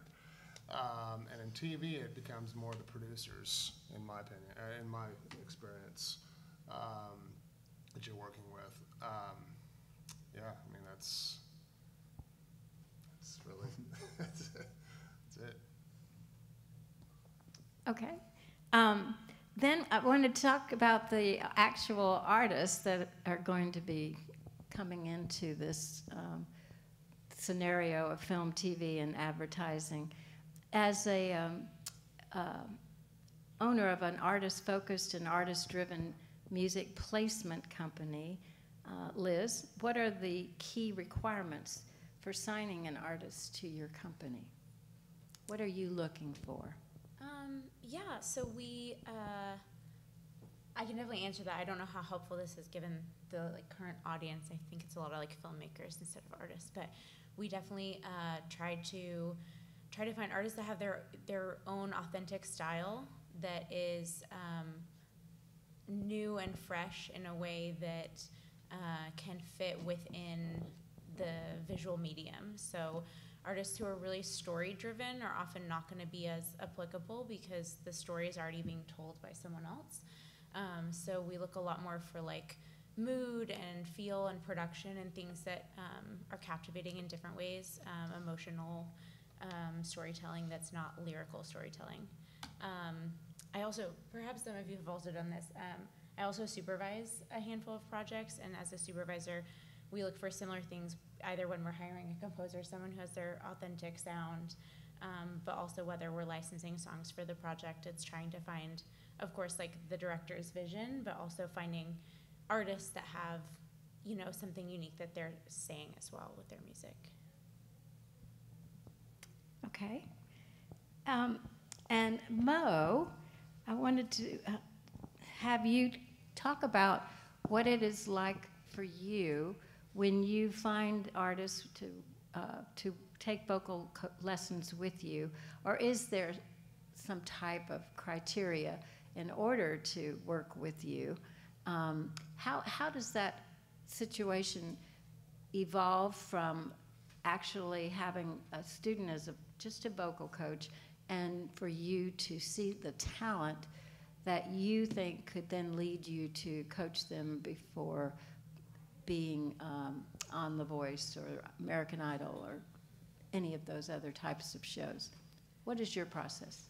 My process is the bar is here and everybody tries to go here. So if you find somebody, everybody on this panel knows the bar is here. You cannot go below the bar. If you try to go below the bar, try to make below the bar production, below the bar singing, below the bar execution, it's not going to fly.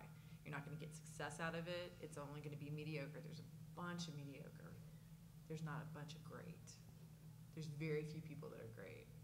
So when you hear something that has the diamond in the rough kind of a situation where you hear the potential of them, you know that they can rise to be great if they have the one thing that most people are missing, which is work ethic.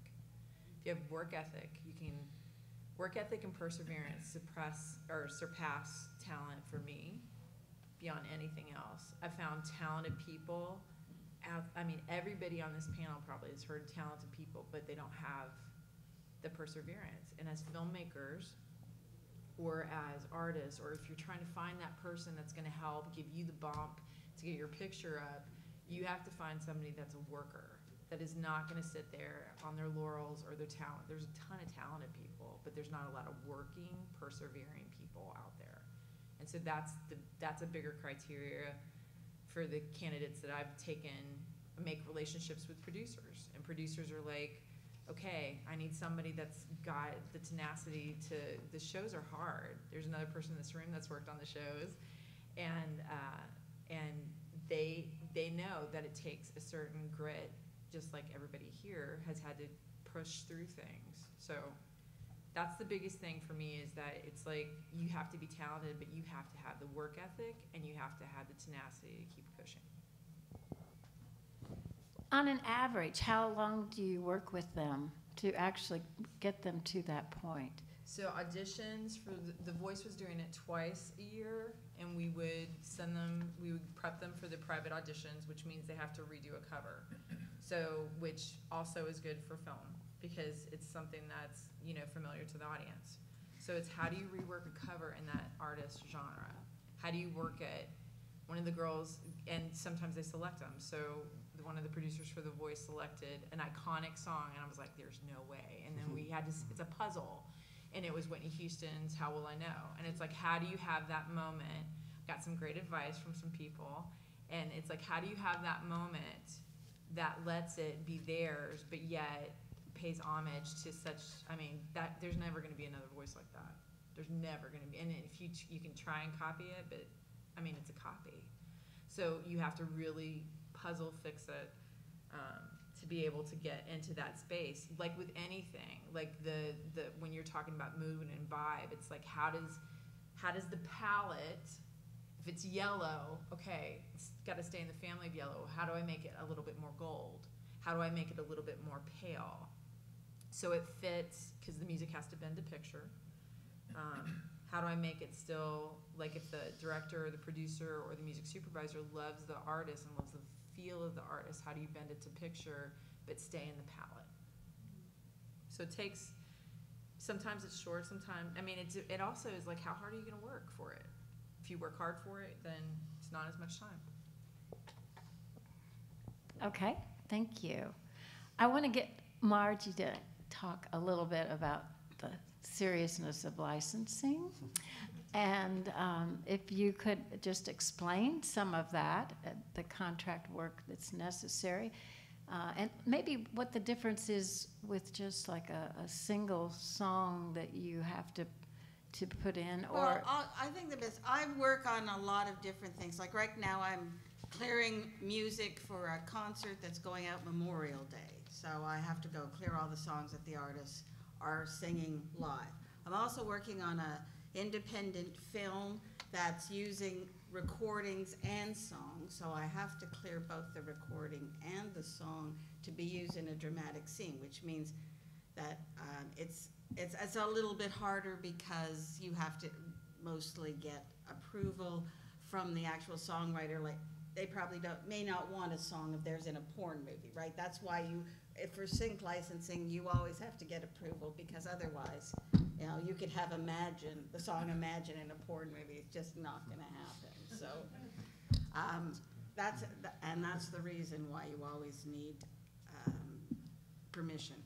I worked as music supervisor on the Marty Stewart show for 6 or 7 years, so I cleared every song. They like to do parodies. So then I had to go and submit the new lyrics to the publisher. I had to get the writer to agree or not agree to whether they wanted their song parodied in that way. So that's another area that you're going to have to watch out for. So every time I see that on a TV show, I go, oh, I wonder what they had to pay to do that. I have some clients like Tyler Childers and Old Crow Medicine Show that write their own stuff and own their own recordings in a large part. They're really easy to get placements on because it's a one-stop. They just have to come to me and that's it. Blackberry Smoke did a lot of stuff on Yellowstone. So they also own all their writing and all their masters in publishing. So those are the areas that you have to have covered if you want to use music in your film. One of the things as a supervisor that I've kind of incorporated and I've seen a lot when we're pitching is attempting to kind of have pre-cleared folders. So you kind of go out with, hey, we're looking for these genre buckets, these mood tones, whatever that is, and we want to have an upfront understanding of about how much is this going to cost, so that then when you're kind of puzzle piecing things together, you can say, hey, we can do a high budget, like an expensive song here, if we can do 2 smaller, cheaper songs here, or maybe we can do 3 medium songs here, you know, and then you can kind of temp those in with a bit more understanding on the front end before you then have to go to But the clear. bigger songs are gonna, you'll see MFN, Most Favored Nation. So that means that every song, if every song in the TV show is getting $5,000 just for, you know, pulling a figure out, then unless, but sometimes, you know, the producer's daughter has a song, so she puts a song in there, but hers is not Most Favored Nations, but Dad's got her song in there. Also, the opening and closing credits are usually double the fee for something that's used incidentally in the movie. Okay. For the composers, and Brett also, would you just describe one of your projects that you had the best experience with, and why? Sure. I mean, when I was doing Forever My Girl as a good example, that was a very interesting project because I started with the script and the director. And normally, like these guys said, it would be post-production. We wouldn't even start for a while. But the director came to me because she had heard some of my songs in the past, and she was like, "Hey, I want you to write songs for this movie." And I was like, and the movie was not even greenlit yet. So I took the script and I wrote like probably 20 songs to the script, to different sections that I thought would be important sections. Of course, I always started off with the end credit song and then the title song, because she, like what she said, it's worth more money. That's this is a job, right? So, yeah, so that was an interesting thing. And we actually presented the script to the production company, and I brought some musicians in, and we performed the songs with the script to the production company, and they greenlit it right there. So, and then I had to re-audition for the job as composer, because there was a lot of other people. Just because I was the songwriter didn't mean I was going to be the composer. So, because it's a whole different animal, as these guys will state, I'm sure. So I had to re-audition for that, and I got the gig doing that, and worked very close with the director. Sometimes the directors are really involved, and sometimes they're less involved, but usually they're really involved. And sometimes that can not be a great thing, but as a composer, we have to do what the idea is not to do what we want. The idea is to do what, in my opinion, do what is in their head. And what they're temping with, and because they already have an idea of the tone and the idea of the score that they want from they've already been working with the picture editor on temping.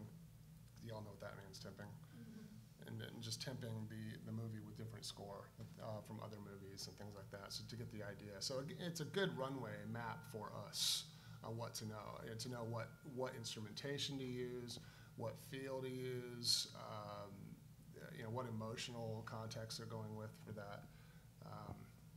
So that was, yeah. Great. Cool, I'll jump in. Like I said, I mean, 90% of what I do are songs, producing / composing. It's all kind of together for me. I was thinking of kind of my most exciting moment was back in, I guess, 2009. I got a really long, and length matters too, right, with cue sheets. I got a really long song in a Seth Rogen movie, Observe and Report. And I'm still seeing royalties, international from that, even though it's like, again, do I agree with the movie's content? I'm all right with it. So, but the biggest thing, I'm going to echo a couple points here, and then I think it ties back. So the first thing I always think about with my catalog, since I'm composing and things, are, like they mentioned, some character, some uniqueness, right? Because there's so much stuff in the marketplace, you want to have a unique voice. And I will say, being in Nashville, sometimes that's hindered, because the whole Nashville machine wants to homogenize everything. So it's almost exactly the opposite of what you need to do in sync. Now, it's getting better over the years, but literally you hire Joe Bob to come play guitar, and he's played on country sessions all day, and you're probably going to get it to sound like country sessions. So first of all, bringing a unique piece to the table. And that's hard sometimes because, again, they want it to kind of sound in this wheelhouse, but it's got to be unique. So that's one thing. The other thing I do, and again, I don't know if Margie would agree with this or disagree, but with the people I write with, I will not write with them unless I have an agency agreement with them. And that's a very limited power of attorney that says if I get a non-exclusive opportunity, I can sign on your behalf and you can sign on my behalf on a non-exclusive opportunity. And therefore, it's a one-stop shop. And You that's sign that every time every time I write with somebody. Really? Yeah, well, that I write with, that I collab, because what, literally well, I mean, and really, COVID reinforced it, where I had a couple co-writers that I collaborated with die. And so it's like, then I have to track down their heirs and educate them on the music business, and they're like, yeah, you're trying to screw me, and da-da-da-da, and I just need to get this cleared, you know? So I always do the agency. But so anyway, that particular placement was through, I almost always have middle people in LA. I just find for myself, I can't do the business, and that's a whole nother thing out there, the schmoozing and the business and all of that. So that one I got through Crucial Music and Tanvi, and she's awesome at Crucial. But I have other middle people out there that I work with that I'm happy to get publishing away to if they give me a cut. So that's the story on that. Thank you. Yeah, awesome. All right, Jeff? Yeah, so your question was, what was the most memorable thing? Or Yeah, a memorable, something that you really loved being involved with, and how it was set up and took place. Okay, well, let me give you two perspectives. One from when I first started and one very recent. So the very first the very first scoring project I ever did was actually a pretty big deal. There was a series on A&E. It was a primetime show called Foot Soldier, and it was hosted by Richard Karn. You know who he is? Remember Home Improvement? He played Al in Home Improvement. So it was right on the heels of Home Improvement when this thing came out. And A&E, a primetime slot in A&E was a pretty big deal. So anyway, I didn't quite know how big a deal this was. But anyway, so it was kind of a goofy show about real history about foot soldiers throughout history, but done in kind of a Monty Python kind of way. It was kind of a goofy thing. But anyway, so I scored the first show, and I had a lot of time to do it for some reason. And they loved it, and the next thing I know, I'm doing the whole series. And that was like, and then the deadlines got really tight. But that kind of launched things for me. And the producers for that show were working on other shows. And so the next thing I know, they're grabbing me for this show over here on History Channel, this show for National Geographic. And so I was just like, I barely had any time to do anything else, which was a good problem to have. That's kind of how I got started with it, was by doing what they asked me to with this goofy thing. And then the project I'm just finishing up now is season 2 of a kids show. It's called Studio 316. And this one, when they kind of interviewed me for it or had me audition for it, they said, you know, what's your creative approach to a kids show? Because I haven't really done much in the kids world. And I was telling these guys that, you know, I grew up on Sesame Street, an electric company, you know, that. And the music on those shows was actually pretty hip. You know, like Herbie Hancock was on, Stevie Wonder was on. So I said, we need to not dumb this down and keep it pretty hip to what kids are doing today. And so we're doing a lot of hip hop stuff, and they love it. So I don't know, just kind of a couple bookends. So fun. Yeah. Mm-hmm. I would say too, another thing is, I think it's really important for, if you, as a composer, if you can get the trust of that director, and if the director ends up loving your stuff like he did with you, I mean, they usually take you to every project that they get. So, because they don't want to have to take a chance on somebody else, because it's always a chance when you try somebody new. Liz, I was interested in some of the experience you've had with having songs from your artist put into the ads. Can you, because that's so different. We've been focused more on TV and film, but advertising's a whole new world. It is. And if you could talk about the upfront fees or back end, how you receive money, or what happens with the artist, the writer itself. Yeah, from more of like the financial side of things. Yeah, I mean, TV shows, film, everything kind of has the upfront fee where you're paying the license fee to use the song, and then there's back-end royalties. With advertising, you also get a couple other additional, I mean, you can probably talk to this much more, but you have different union fees and different things that kind of go into the ad world.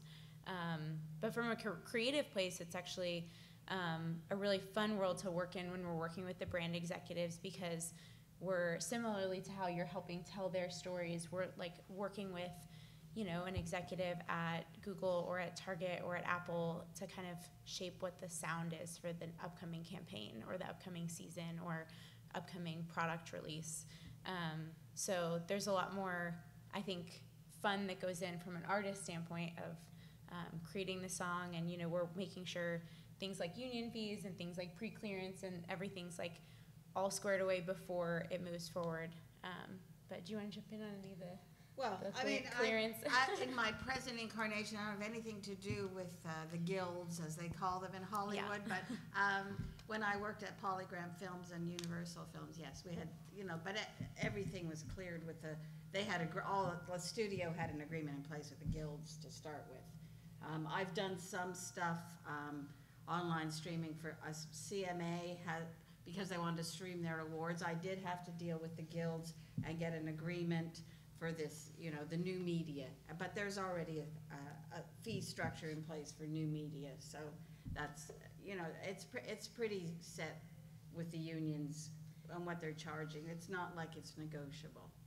Yeah, one of the things we did find was that we take into consideration when we're working in that space is the amount of vocal tracks. So SAG is paying like per vocal track. So if you have a really thick, like a choir or stacked vocals, they're paying for every single one of those tracks. So sometimes it's important to have an alt version that doesn't have as much stacked in there, or ways that you can kind of separate it out if their budget doesn't allow for like the full choir bridge, things like that. Well, it's funny, I was talking to a producer yesterday, and this is similar to that. They were saying that they now have to remix songs, so if they have a horn section, but on screen is only one horn player, they have to remix it, so there's only one horn on the track. So. Hey, in that choir situation, what if it's one person doing every voice in the choir? It's still multiple tracks. It's by track. Yeah. So we had a writer who did all their own BGVs, like the artists, and it was still like 6 tracks. So they were like, "Hey, is there any? Can you pull out? Like, we don't need like that kind of thickness." And and then another case was we had the producer had actually sampled his own vocal to make a really cool, like he basically did like a roll and then like it made it into a sample, and it was just audible enough that it was a vocal that they were like, "Hey, is this a track?" And we have to pay for that track as well. So yeah. So are you pitching the actual songs that the songwriter that's working with you has written, or are you getting information and writing the song just to a specific type of ad? It's a little bit of both. So Okay. we, about maybe 50-50, but maybe 60-40 on some days, is outward initiation of songs that we already have, that we're finding opportunities for. We're reaching out to brands, we're reaching out to films. And then the rest of the time it's incoming requests. So sometimes that turnaround allows for our writers to write something specific. We have big quarterly retreats where we're specifically flying in brand executives and film directors to help craft things for their projects. And then the rest of the time when we get those incoming requests, we kind of dig within our artists and our catalog to send something back. Okay. Thank you so much. That helps. Mo, do you want to go into some detail with actual work that you're doing with your artist as far as the quality or the type of sound or genre that you have found is the best toward getting them into actual TV shows? Are you choosing? That's like tricky. I think you have to be authentic, because if you're not authentic, they're not going to buy it. Because if I'm telling you, if I'm trying to sell you a rap track, it's not going to work, because I wish, but I can't do that. So that's not going to happen. But if I'm working with somebody that does Americana, I work with a lot of different producers and publishers, and agents in town and labels in town, and we're trying always to have you be, that color palette's important. If you're yellow, if you're pink, if you're blue, stay in your palette if you can, and make that the best blue that you can be, or the best yellow you can be. And if it's a one-off, it still has to have part of that original color in there. Because if it doesn't have that original thread in there, then nobody's it's not gonna benefit the artist. It might be good for the film for a hot second, but it's disjointed. There has to be something that's threading. When I worked with an artist that's done really well in sync. Her name's Anna Mae, and we had one song that's been used 14 times. And it's because we all came to the table with her, like listening to her voice, and where's her chocolate in her voice? Where is her best moments? And sticking those and making sure every song has those moments in it. Because if you don't have that, you're only showing, again, it's getting into that mediocre place. What's your best? Put your best forward. So when I'm looking, when I get people contacting me, whether I have a couple of directors that, bless you. That was really loud, sorry. I thought you were trying to beatbox. Yeah, right. So when I have people contacting me about certain styles, the best thing about being, with coaching or working with producers is, hey, I know somebody that knows somebody, and then that's relationships, which everybody knows makes everything happen, right? Everybody knows relationships. So you treat your people good, they treat you good. You don't piss on anybody's parade or try to make them feel small. And that way everybody elevates everybody. You don't have climbers trying to step on other people. That's the thing I can't stand. So if you help each other out, then it works. Okay. I wanted to just kind of get an opinion from all of you, because you're in different fields, as to what you're seeing in the actual cost of music today.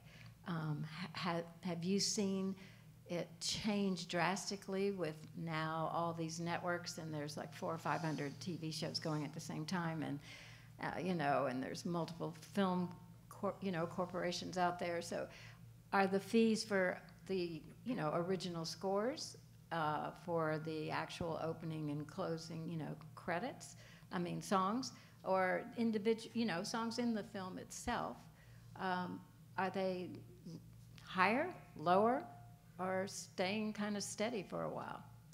I think it's all over the board. I've seen it everywhere from low-hanging fruit to thousands of dollars to hundreds of thousands of dollars. It's everywhere. It's all a lot of it's how good you negotiate it, how bad they want it. I think Netflix pays well. I think there's some of these different. Depends who it is. Just there's so many factors in my opinion, as to what it is and what you'll give into. If you're to me, you have to always be ready to walk away from the table if it's not enough money, and not give in. And then they'll usually, if they want it bad enough, they'll say, well, but okay, all right, we'll do that. That's in my experience. I don't know. Since COVID, it's really gone up. During COVID, there were a lot of concerts being streamed because no one was touring.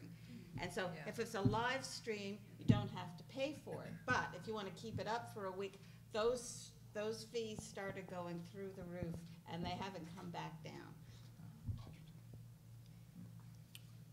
For me, it's the Wild West too, but overall, like the last 15 years, I would say they have gone down, so it's more of a quantity thing. According to Mo, the quality always has to be there, like she said, above the bar.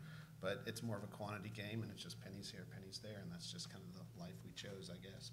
I would say one more thing, if it's okay. One thing that's working against me and some of these guys as writers, as well as music libraries. Yeah. Music. Guys, they'll give them for anything for dirt cheap, and it lowers our value. And I would encourage you guys as directors, producers, for sure that's enticing to find a library deal that you can then use however much you want, unlimited for the same price.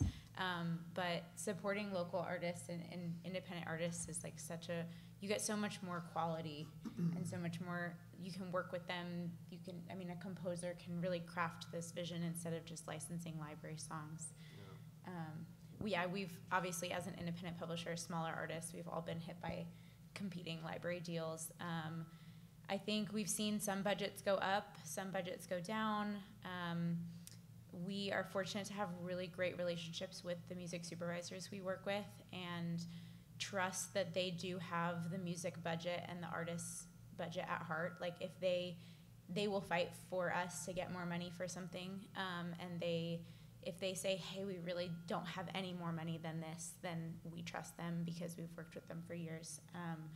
But yeah, there are some shows that the budgets are still just as high as they were when the show started, and then there are some shows that have fluctuated, and new shows that are coming on that are starting small. It's kind of all over the place. I'm finding too that if I submit a budget, I say, okay, this film only cost $250,000 to make, and what you're charging us for music is like, way out of proportion to what it cost me to make this film, that the publishers will take that into consideration now.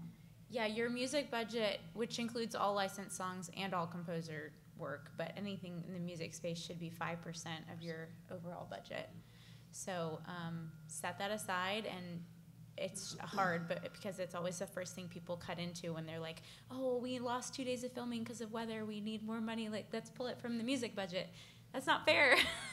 So, but music, don't you think, like, okay, this is a really, really crap example, but because I'm going to just say it. I went to the Van Gogh experience.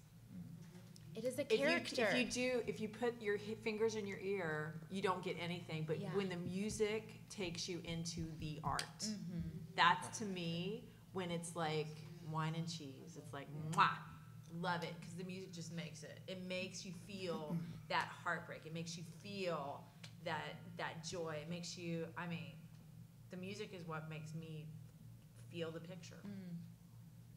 It's the emotional character. Yeah, that's a very good way to put it. I love that part.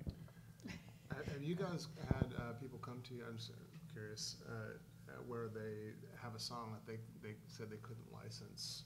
Well, they Every ask day. one of us, though. They will ask one of us. I've had this happen to me multiple times. They ask you, hey, can you write something? It's exactly like this song. We don't do sound-alikes. A lot of libraries do a lot more sound-alikes, or maybe more composers or producers. But more so we get, hey, we temped this in and we can't afford it. Here's what we really like about it. And so sometimes it's tempo, sometimes it's female vocals, sometimes it's whatever it is. And like, what do you have that's similar but is still authentic? I always have an ethical conflict with that because that happens all the time. But are they wanting like the vibe of it? Like they want like it to be a swagger. Not necessarily sound alike, but like it's got a swagger feel to it, or it's got like a chill vibe to it, where it's not, I'm not putting the same instrumentation, or maybe not, it's just the feel of it, right? That's what we get a lot. Yeah. It's usually feel. For me what they want is they want the exact tempo, feel, drums, instrumentation, and then you rewrite a song on top of that. That's what they want. That's skirting trouble. Yeah, I know. And it's not them, they're not liable for it. It's you're liable for it. That actually brings up a good point too, as far as when we get briefs, sometimes you see a brief, I want it purple and brown. So how detailed should the briefs be from these folks? And then sometimes it's like, I want a combination of this song, and this song. But I mean, what is a good brief? That's, I guess, I get it all over the board, but what do you guys think? A brief meaning like what they're looking for? Yeah, like if you get a brief for an ad and it says, for this Target commercial or whatever, they can say, we want it to sound in the vein of this artist meets this artist, right? Or is that too much? But don't you think that's like the relationship between like your agent? Like if the agent knows the supervisor, right? Then they know, because it's like there's space, right? Yeah. And they know, okay, really what they're leaning into is the meter, or really they're leaning into the pulse, right? The instrumentation. Sometimes the I production. can't tell if it's tempo or lyric they're going for or whatever. Right, it's just right. hard because it's not defined. They don't say what. I think a really good supervisor is, the role of a music supervisor, I think, there's so many different things they do, but is to translate from the director producer who don't speak music to the music people that they're corresponding to, and to be able to convey that in a way that maybe it's very specific BPM or very specific things that are resonating. Maybe it's a playlist of 15 songs that they put together that kind of convey the sound, the tone, and all those songs are different, but you can take 15 songs instead of one and say, oh, here's the through line between all of these that resonates. I think No, go ahead. So a translator is a really good word to use because we're dealing with people that don't have musical vocabularies. And some people, I've discovered even some people, especially in the jingle world, I've done about a zillion of those, you have people who they can't even distinguish between instruments within tracks. All they know is, do I like what's hearing my eardrums right now? And it might be one thing. And they don't know until they hear it that they don't like it. Right. They're like, oh no, I don't want that. Or they'll You're say, like, well, that's what you described, so. Right. Yes, or they'll say, I hate it. I hate it. And I go, well, it's exactly what you asked for, but it's only one little thing they don't like. It might be a little vocal phrase or a little instrument, something like that.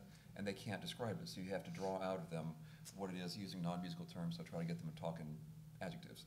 Tell me what it is. It's not feeling right about this. I was just going to say, like, some of the briefs, it's funny, like, you'll see these briefs come across, which I'm sure we all get the same briefs. And, you know, you'll look at it and it'll be, I mean, this would be an extreme example, looking for a Hank Williams Sr. type song, you know, then all of a sudden you see the thing, you send everything you have, it's that, you know, and you, 2 months later when it comes out, it's like DMX. Right. Yeah. You know, and you're like, what? You know? Yeah, I've gotten some that they describe, they use adjectives that are super vague, and so it's like, we want something that feels like summer. Right. And you're like, that could feel like so many different things to so many different people. Or we want like this fun, feel good. Like in what tone? In what, like, so I think it's important to either give references or to have, either far more like tonality type, mood type words instead of vague keywords. That was great advice. Thank you all so much. I'm trying to, it's about 1:45, so I'm sure they're going to have us stop soon. So I was just going to have the panel go through, and if anyone has a specific question they'd like to ask at this time, there's probably maybe 10 minutes at the max that we probably have left. Do you do any music videos? I've just done a bunch for Nitty Gritty Dirt Band that they recorded a tribute to Bob Dylan, so I've already licensed 3 of those songs to sync to the videos. So. Do you ever hire people to be in those videos? Like No, I'm not in the production end, I'm just in the music end. Okay. Yeah, when we have a really big placement that airs, sometimes the artist will take that and run with it and create a lot more content to kind of capitalize on that song. So they'll make music video, they'll do TikTok, they'll do all the things to kind of like keep that momentum going, but that's not necessarily our wheelhouse. Sometimes there are films that have music videos in them, and what they'll do is they'll just drop it in there. And then, as a composer, what you have to do is you have to write something that comes into it and then comes back out of it. And it sounds like it's part of it, but it's not. So I've done that several times. That's interesting. Yes, go ahead. If you want to do a short film, for instance, and you found a piece of music that's, say, 6 minutes long, and you'd like to use that song and be able to chop it up for different scenes, is that possible? Yeah. Anything's possible. Yes, you have to license it. Yeah, you just gotta get the license. There are different types of licenses. So if it's a very clearly different scene, different use, then it would be a separate queue, a separate license. You can use, but you can get a license that is they call it in aggregate. Yeah. But you'd have to kind of specify what scene it was in every time, and you'd have to license both the song and the master that you're using. So, which is why you see like all those Target ads with Beatles songs, but they never use the Beatles because they can't afford 2 sides. The master side. Yeah. But if this is a more obscure song, and many parts of it work for different scenes. Yeah, we just have to state that in your clearance request, what you want to use it for. You had a question up here. I think it would probably be more directed towards you 3. I know you mentioned that you have a quick turnaround sometimes when you get a project. What do you do if you get like a writer's block, or if you can't feel like whatever emotion that you need to get, like to convey the message or the mood of the song that Yes. You can. Yeah. That's if you want to work, you don't have writer's Yeah, block. there's no such thing as writer's block. You have to knock it out, and it's, you know, and you do get 24 hours sometimes to turn something in, and you're up all night I was working gonna say, on you it. probably don't sleep. Yeah. But like, there's a lot of different approaches. Like, for instance, sometimes if I'm just, I can't sit on the piano, I'll top line something else, and then, you know, just something for inspiration. Detune my guitar and play it. You get a whole different thing because you're not thinking chords. I mean, there's so many ways you can find inspiration if you want to. Yeah. Then you fall back on things you've done before. Yeah. And realize that they don't know. Yeah, I mean, like if you look at big producers, they recycle all the time. Recycle their drums, recycle this, recycle that. Especially the amount of music that you're writing that is never actually getting out there. I mean, it's like hundreds and hundreds of hours of content that no one has heard. So it's not even that it's reusing it. It's new. It's still new. Repurposing. Yeah. You also just get used to kind of working that muscle, and it's just kind of something that you're used to doing, and you just kind of, I don't know, you just don't have the option of, I don't have anything. Like that isn't, I don't know. Even if you don't have anything, you're gonna send them something. So. So if you have specific songs that you know you'd like to use in a film, and say they're, well, okay, specific songs that a lot of people would know, and you want those for certain scenes, and then you need a soundtrack that also goes with the film. But, so how would you approach that? Do you create a soundtrack that includes those songs and moves with it? You know what I mean? Like if it's a long scene and you have this piece of music that you're going to have for, I don't know, 2 minutes. And then, but it's a long scene. So you write the music that leads into that song and then music out. Absolutely. My suggestion would be to have a music supervisor, either hire them or have someone consulting just hourly or whatever to give you some advice, because a supervisor can bridge that gap between licensed songs and a composer and help to find the composer that can fit with the licensed songs that you have in mind, and also bring in someone to clear the licensed songs that you want, or tell you you can't afford those and find replacements and offer other suggestions. We'll write a lot of score that follows the theme of a song. I mean, I do that a lot. You use like an idea of melodies and stuff that are in a song that they really want. It's gonna be the theme song of the movie. And you write your score, and according to that, plus you change your keys and everything of the score to so it's not a drastic change. So I mean, if that's what you mean. Yeah. So it kind of flows So it seamlessly flows, right. from the song into the sound. Yeah. And I can give you a specific example where we did that. Did you ever see the movie called Beautifully Broken? I don't know if you saw it. It was locally done. It came out in 18, something like that. If you saw that, doing it. Anyway, so there's the end sequence. I wrote an entire score all the way to the end credits, and then after that was done, one of the producers said we're going to throw in the song called Beautifully Broken. I think it was recorded by Plum, something like that. And it says we're just going to shove it in there, and you got to write something up to it. And nobody liked the idea. I mean, the director hated it, and nobody. But anyway, he said just make it work. That's all you got to do. And so I did. So I rewrote the cue to make it sound like it was like a really long introduction to the song, and then it ramped up into the song where it started. So and then it goes and then went to the credits from there.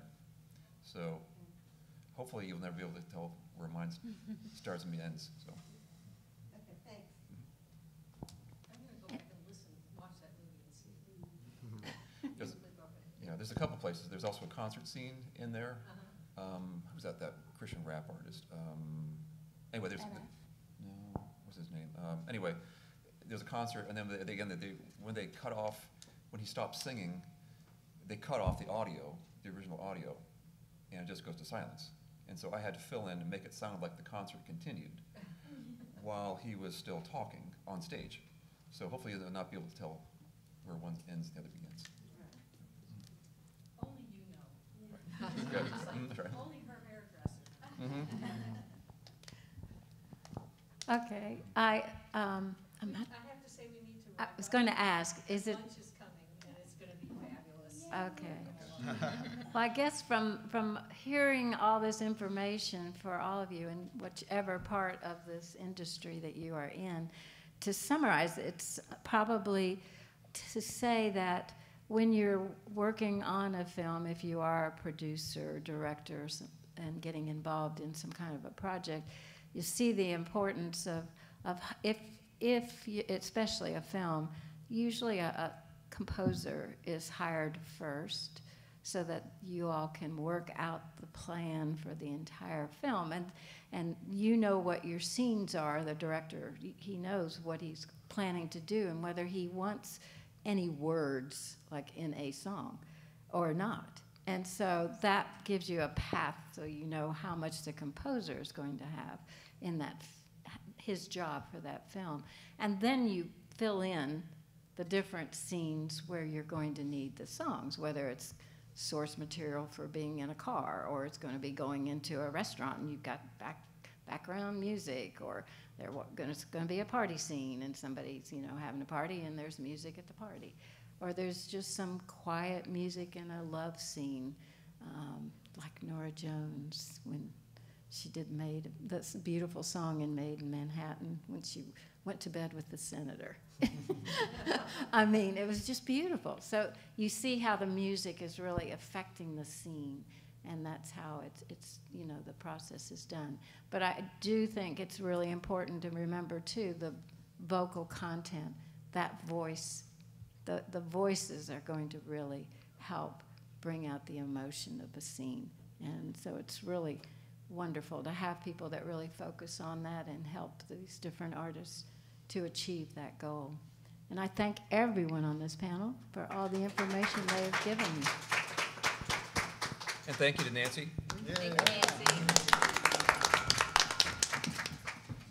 Well, I hope you enjoy the luncheon. We have our songwriters luncheon, and you will not be sorry if you go and enjoy that. It's going to be fantastic. Yes, some really great music at the luncheon, so enjoy. What were you going to say about Songline? Nice to meet everyone. Nice to meet you. Yeah. That's your Belmont now? I just, that's the day job, and I don't know if you've come across any of my kids or not, usually because we're separate from the music school, so usually the composition students are, but Are you music business? I'm audio engineering, music production under music business, so, Yeah. no, thank you. Thank you so much for talking with us today. Oh, yes, well, he sounds like a great choice there.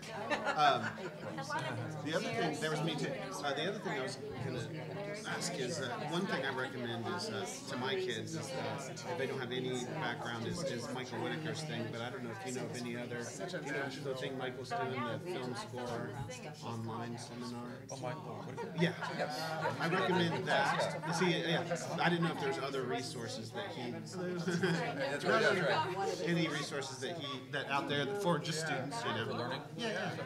Michael's class would be great. I don't know. I mean, if you have any advanced students like that, who wanted some individual tutoring, I'm into that. Okay. I've done some mentoring before. Okay. So, Nice to meet you. so yeah, I've done some mentoring for some. Hey, let me get your We've got to connect. Yeah. Good. Yeah. Yep. I'm Belmont Road. Oh, are you? Okay. Yeah. Yes, ma'am. Hi. I'm Dave. Sure. Yeah. Here, I'll give you the card. I get extras, so I'm trying to get rid of them. He's so talented. Oh, no, I'm serious. wow, you got a lot of degrees there. Oh, my mom. Oh, is that her? I have one. She has all the other. Colorado, Texas, Nashville, New York, LA. I think it's really cool. You're trying to see music out there. That's super important. Yeah, that's right. So you write too? No, but I can take any song.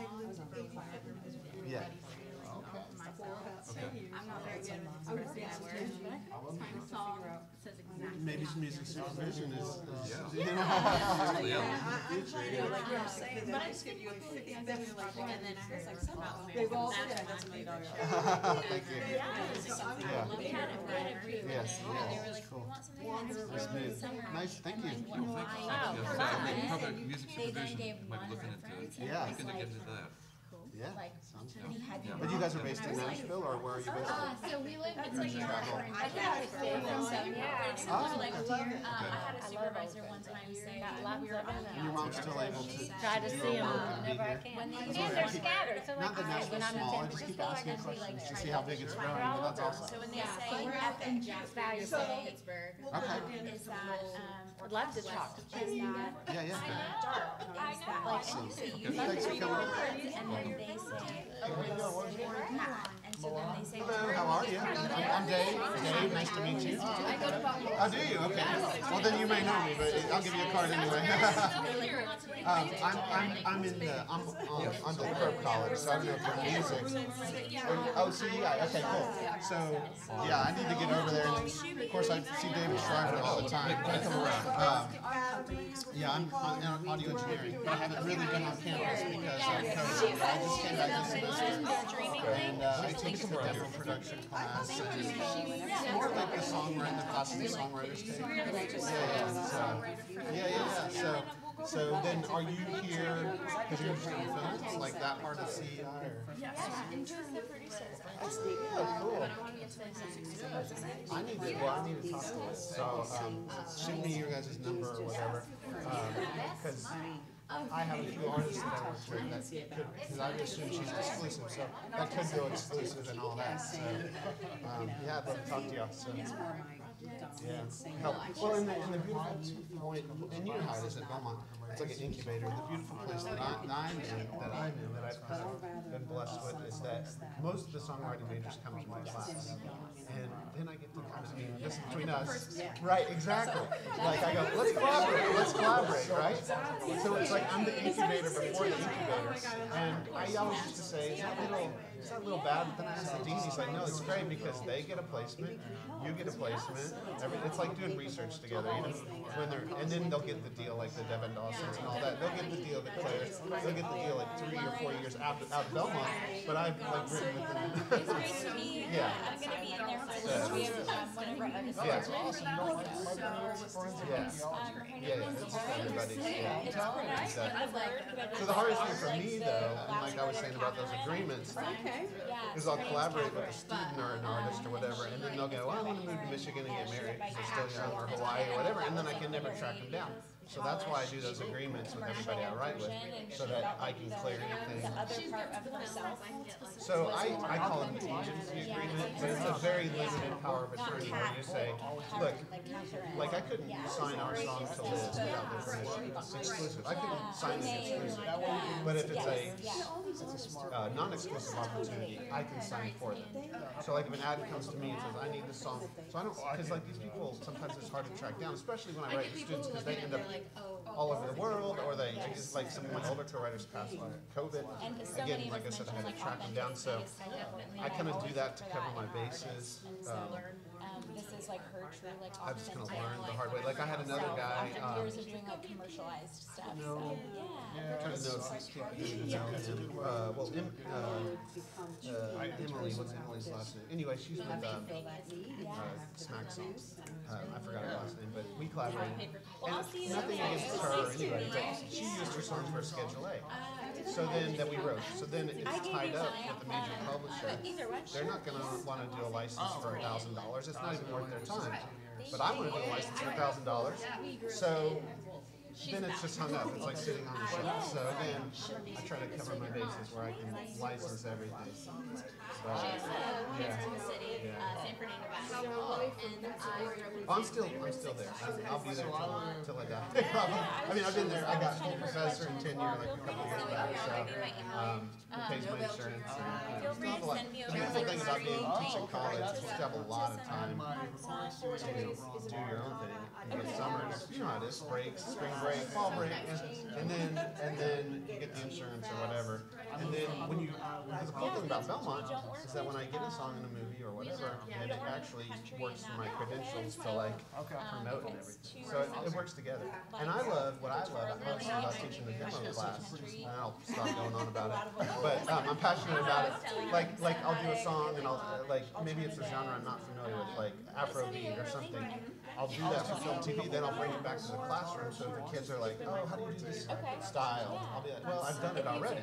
So I feel like it reinforces, it's not like someone that's not practicing, that's not been in the studio since the 90s, you know? Yeah, so what I need to do is I need to get more involved with like MOTs, CDIs, to figure out those synergies between those students who are graduating, because they're going to need music for their films and all that, right? Yeah. Well, it would be cool. There is kind of, there's one class, the closest we come is the master production class. What they do, and it's a cool little thing, but the timing's got to be right. So the songwriting majors, I don't know, well, I used to teach the class, I don't anymore. Alan Shacklock teaches it. Songwriting majors write a song. They find an artist to record it, so the master production students record the song in the studio. Then the mixing students mix it, then the master students master it, and then the video folks, media studies, do like some music video for it. All in one semester. All in one semester. What I would love to do, and we're not there yet, we're still breaking down barriers between, there's been this whole weird thing with the music department and for college where it's always been kind of separate in their own worlds, which is weird, but it's just politics. But what I would love to do is, again, motion pictures, like formalize it. Motion pictures need to score for their film. They go over to the music school, they find composition student. Then, you know, maybe y'all facilitate some type of music supervision where you find student songs and put it in the film. And so all of that, yeah. I mean, those kind of classes need to happen more. It all happens, as you know, it all happens informally, which I always say, nice to meet you. Maybe I'll see you around the streets, man. I mean, you wear a lot of hats, man, so I'd love to, I'm sure there's some synergies there, you know. If nothing else, I was just saying, because you go to Belmont, that I feel like I'm in an interesting place that I see, like the incubator, like I see all the talent before. They kind of come through my class and I'm like, collaborate with them, so for your label or whatever, you know, I can, if you need some. Absolutely, well, you write with Troy, right? Well, I don't write with him, he sings a lot of stuff for me, but I write with Jack, and you're probably, you know Jack. Jack Williams? Now the film composer. I love Jack. You know how I love Jack. But Jack's funny, when Jack's like, I'm primarily on the this was a couple pitching years side, back, but he's like, I Dave, have I want to write a supervised a hip-hop song. handful I was of like, Jack, you don't write hip-hop. He's like, and no, but I know this guy from. It's a really fulfilling He came to you role and to kind of craft the whole music. No, not film composer. He, from- like, from I want to being a write, because you know his background's composer, country the rock. through lines to finding the And right he's, songs, yeah. And so he's like, oh, Dave, I want to do a the- hip-hop song, the because I know this important guy out scenes there, where the you have supervisor out in something LA, he's looking for hip-hop even for if some we crime don't drama. I was like, hear okay. it And so we did a as three-way much, co-write like, with if someone Daisha were to really McBride, listen, which the I don't know if lyrics you know her, also but she's like a fit in the, up-and-coming female it's rapper in all town. the little But I things. think it may be his only, one and only hip-hop song. So joke with him about that. He's so funny, he's got that low, gruff voice. So I record a song and he's like, I'd never be an artist. I was like, let's work on it. And that's so important, and if you, like a Tom Waits kind of thing. go into music supervision, I think one of the best things you can For do film and TV, in the you meantime want to keep unique. learning and growing And is Troy was just over, and Troy was telling me, it's so funny how everybody lands these roles. He's like, yeah, I'm producing a lot of demos. I'm like, how's that? Well, people just call me for the vocal, and then I just hire it out and do it. I'm like, hey man, you know, whatever. He's such a great He's like, he's on the top of my list, but I can't sometimes afford when him. you're, you know, trying to, expensive. like I said, like convey Cool, man. and translate Cool, yeah, I'm sure there's some ideas. ways to work together. Yeah, so. absolutely. From I'll the text director you to the and music you got team my or number. whatever. Okay, cool, yeah. Good luck. Yeah, Thank you. you guys live here But in yeah, town? just some of, I mean, I was gonna say, like, a lot of that stuff happens informally. Because like when kids come in, and this is always the dilemma, like, what should I major in? They're like, should you audio engineering, music production, music business? I said, it doesn't really matter because you're collaborating with other, like if you wanted to go major in audio engineering, you can still take music classes, you can still write songs with people in the dorm. You can make it your own experience because there's so much creativity there. See, I'm sometimes I would think like I know. I know. I'm like your next Yeah. Right. I'm in heels and it's Right. a confidence. As of right now, So I've been told. Well, it's a, you know, and obviously you know the right people, so, Yes, you know, you too. I mean, it really is, you could